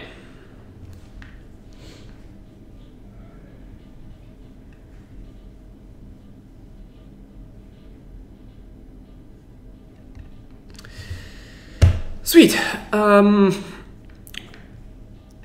This is indeed very hard to get, very easy to get wrong. Next. Oh, Yellow Submarine, yes. This is where I found out that that's a perfectly 16-byte long string, and also why I used it for the Heartbleed test. The basics for encoded content in this file has been encrypted with AES-128 in ECB mode under the key. Yes. Case sensitive, without the quotes, exactly 16 characters. I like real summary, yeah. And so do I. Haha! And now you do too. Yes.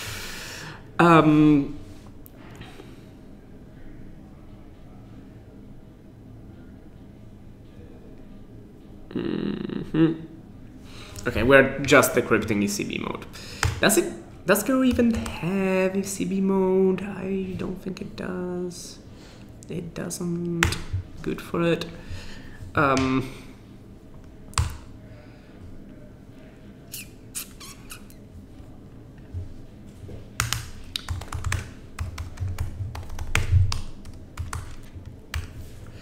Okay, decrypt ECB. Let's make it Go style and make it take a cipher.block.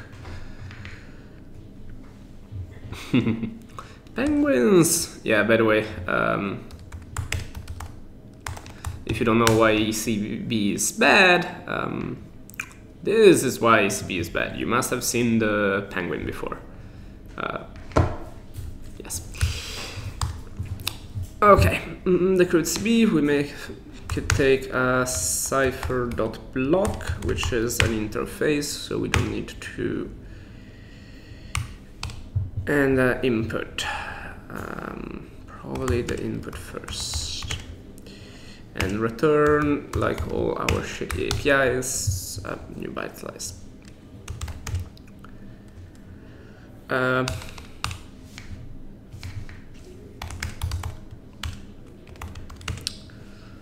Since there's no way to, like, ECB works in blocks, there is no way to decrypt something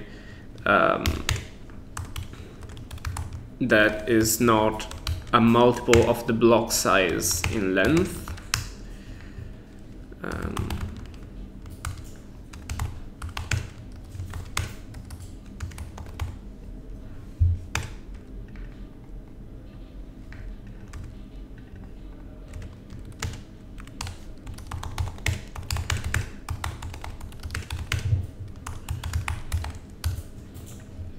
Like this.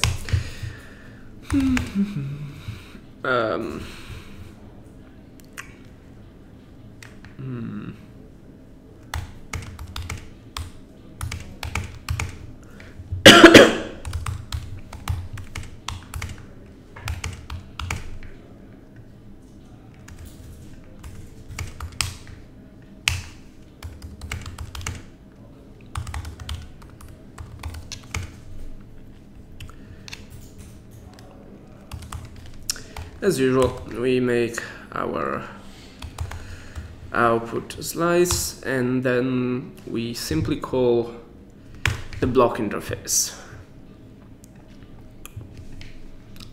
which, remember, never use Go cipher.blocks directly, because they only encrypt or decrypt the first block in the byte slice you pass. I wish this interface forced you to slice the byte slice to the right sizes, but it doesn't, so keep that in mind. Never, if you ever see someone use directly, like I'm doing, encrypt or decrypt, they're doing it wrong.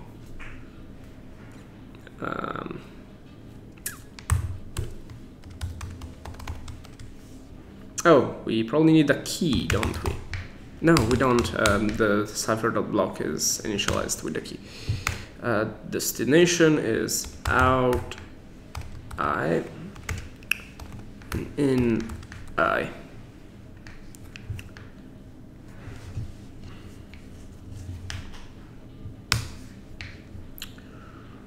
Okay.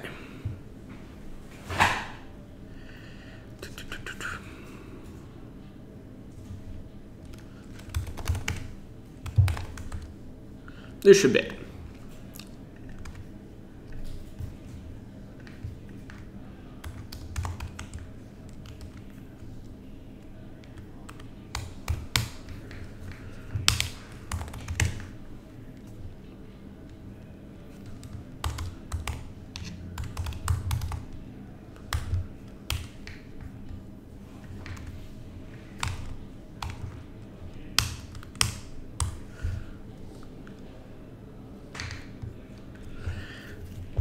Okay, so ECB again is just the mode.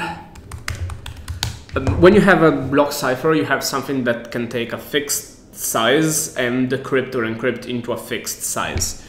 So ECB does nothing else than encrypt each block of a longer thing you have with the same key, or decrypt with the same key, and that's the result. It's what we just implemented. It's really not secure, and we'll see it in the challenges pretty soon. It really just looks like this. Test problem 7 is we need to download the file.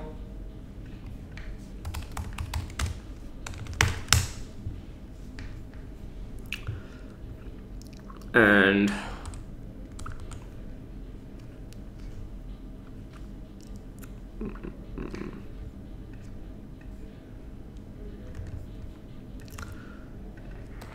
the input, we unbase 64 it. We initialize the AES cipher.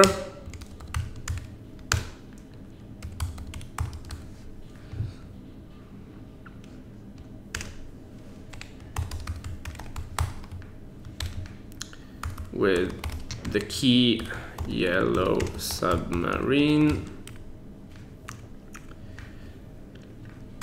and we get a cipher and an error.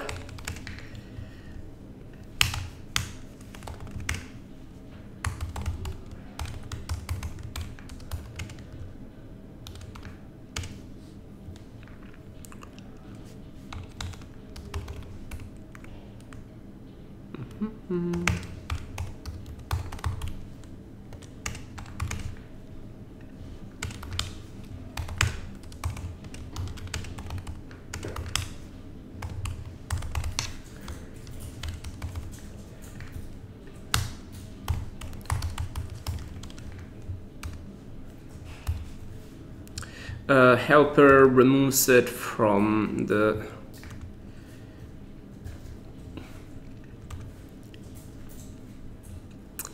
stack traces, so that if it fails, it will tell us that it failed at this line instead of telling us that it failed at this line, which would mean pretty much nothing once we start using it almost everywhere. And then we call the crypt ECB with in and b. Actually, why did I call that?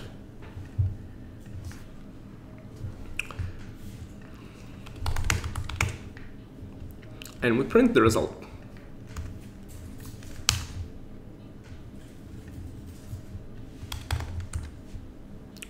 This should do it. The block.cipher, cipher.block interface is simply something that defines an interface that has a certain block size and encrypt and decrypt functions. So, and it represents a keyed cipher. So we get AES 128 by using this 16 bytes, where 16 is 128 bits. It would return an error if this was not 16 or 32 bytes. Then we pass it to the crypt ECB, which does nothing else than go over each block and decrypt it.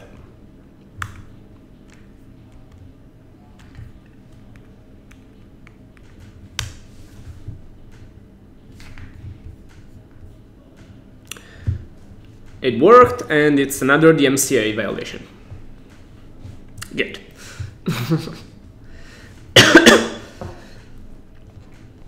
Okay, now that we have ECB decryption, what are we supposed to do? For the last challenge in set 1.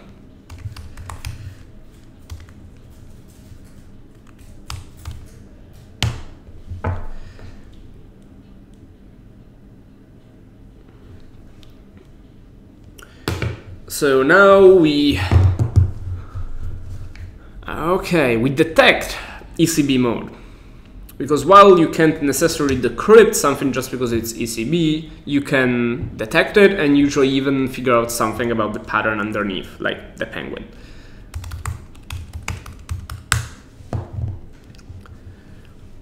A bunch of hex encoded ciphertexts. One of them has been encrypted with ECB. The others are just random. We need to detect it.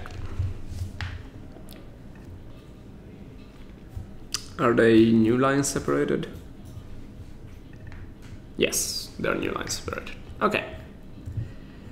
Now, anyone has any ideas on how we're going to detect ECB? Well, the problem with ECB is that if you encrypt the same thing, the same block, if two blocks are equal, their encryption will be equal because encryption is a deterministic process. So that's exactly what causes the ECB penguin to be the ECB penguin.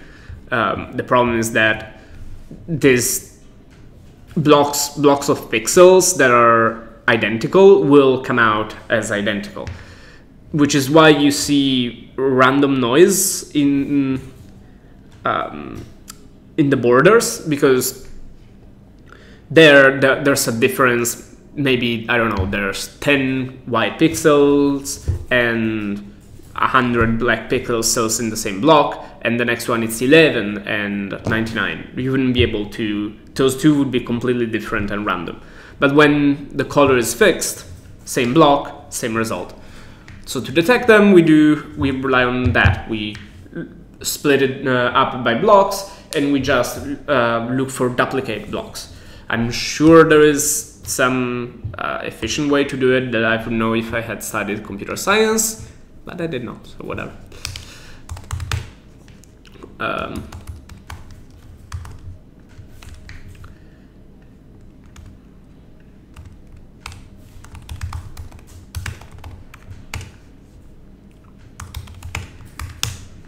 So I'm just gonna use a map.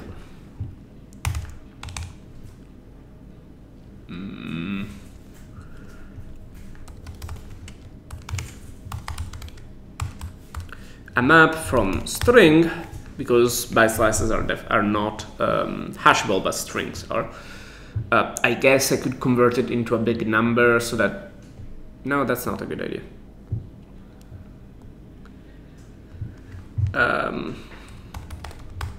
So we're actually making a set. We're being fancy here.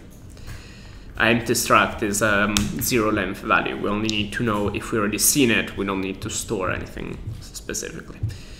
The exact same for loop that we did here.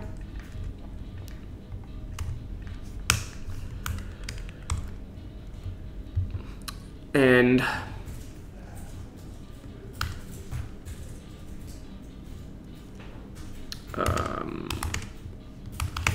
if you pass a second OK parameter, you get to know if something was already in the in the map. So this is how you in Go you check if something is in the map already. Well.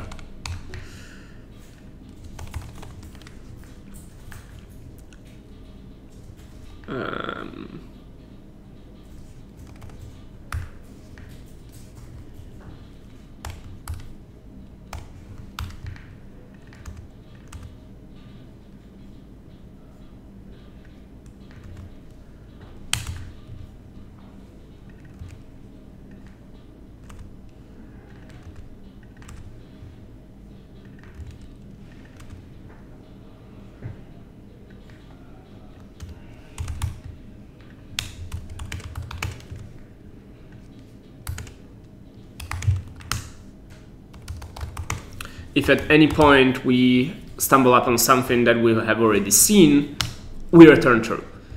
Otherwise, we just flag it to remember that we've seen it. This is defines the type in line instead of using a name, the type, and then instantiates it and creates it. So just sets it to an empty value.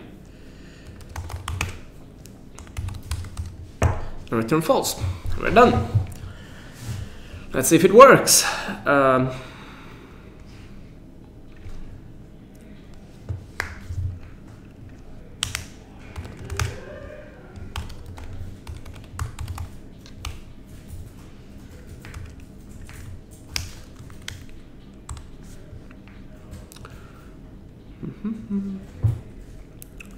So we start by refiling this,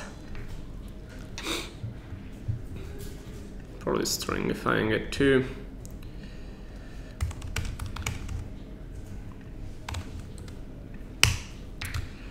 Then we split them.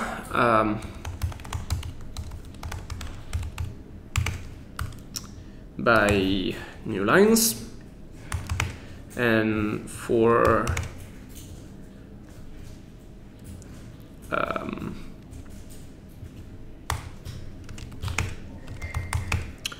each of them we had the code hex it,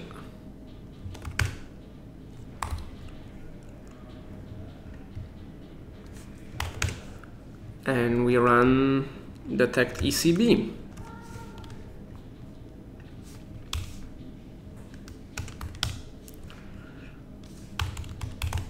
If we get one, we return, we just print it.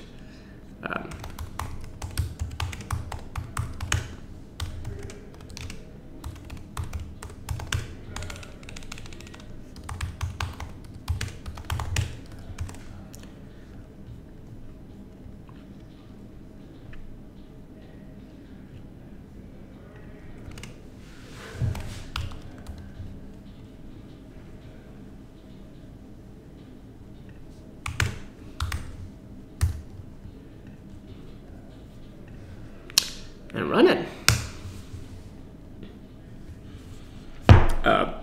No real way to know that we've got it right, but ciphertext number 133 we're told is. So if we go look it up, we can manually verify this. Or maybe we don't want to, but if I select 32, because that would be 16, and then split the lines so that we can, there we go. There it goes, repeating pattern.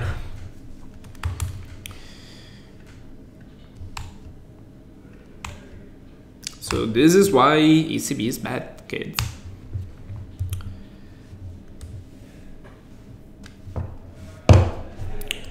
Cool. We are done with set 1. I suspect I should probably push this to GitHub.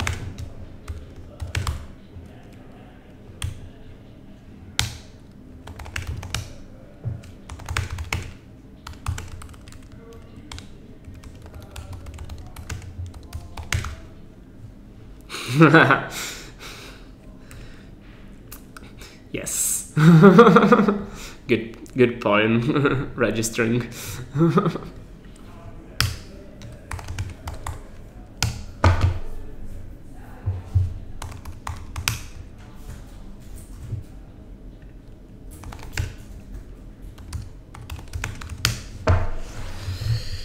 It's in my miscellaneous, mostly harmless repository. Okay. Ooh. How long was this?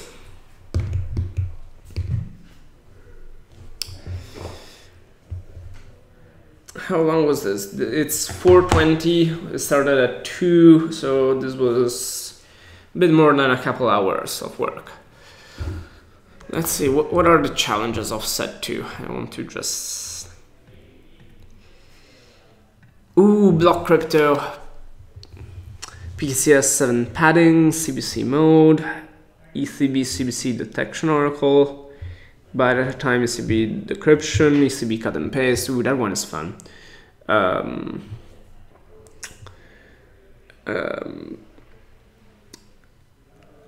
padding validation and CBC bit flipping attacks. Ooh, these get fun. But there's a bunch of people in London, isn't there? It's still 9, but we would end up probably past midnight. We should probably call it a day. But if anyone has questions, now's the time. Feedback, now's the time. How the hell do I enable that uptime thing, and maybe even some saved FAQs that we can use? 10:30 p.m. Where are you? Are you in Italy? Are you in Germany? London is 9:30, right? Anyway, Q&A, sure. I'm gonna pull this up. Floop. Prague, yes. Nice. And I'm just gonna switch to webcam only. Is this webcam only? Yes. Didn't expect it to work. Cool. Why coding Go? I do a lot of Go, so why doing this in Go was pretty straightforward. I just like Go, and it's what I've been using, the only thing that comes natural now. Why do I like Go? Very simple language, gets out of my way. It's when you're tired in the evenings, you can still code in Go, because you don't really have to figure out your own code. It's very explicit, even too much, some say, because you have to copy paste a bunch of boilerplate or make little helpers. But I don't mind that, and it's always very clear what the code is doing. And then on top of that, excellent concurrency, good standard library, very modern, excellent crypto libraries by Adam Langley, compiles to machine code and into single static binary, which is wonderful for deploying, which we will need at some point when we need to steal someone's cluster to do some of the challenges. So yeah, that would be why Go. Ooh, I love the list of countries. Nice. Ooh, hi Guatemala.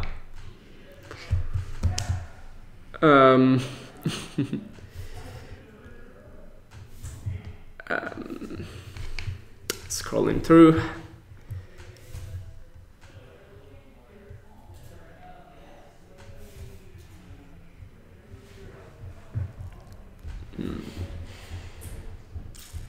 There are no passwords behind me, but that's the Recurse Center logo, which you should totally apply for if you want to become a better programmer. And there are wonderful rooms with glass windows, so so people are waving hi. Cool books or resources for getting started? Oh, with Go. The Go programming language. Okay. The Go programming language.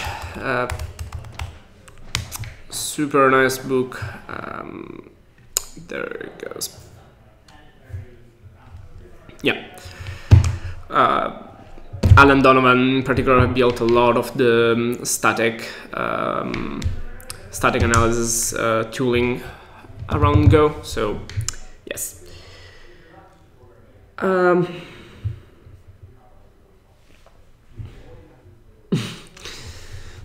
I can see some Rustacean trolling about the fact that we need to rewrite a bunch of core crypto in assembly for it to go fast.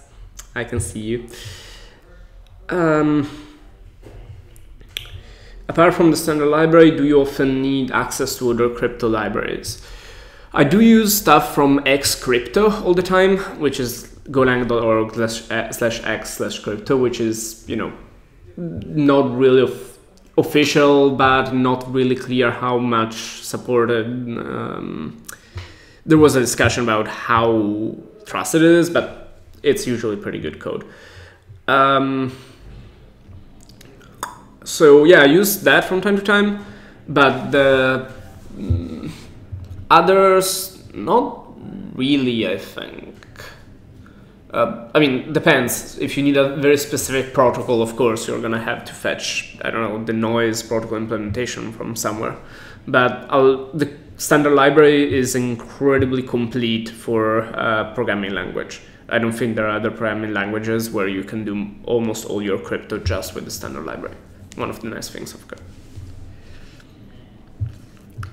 Okay, any other questions? Any feedback? Someone wants to tell me how to enable bots on chat. Otherwise, we are kind of done.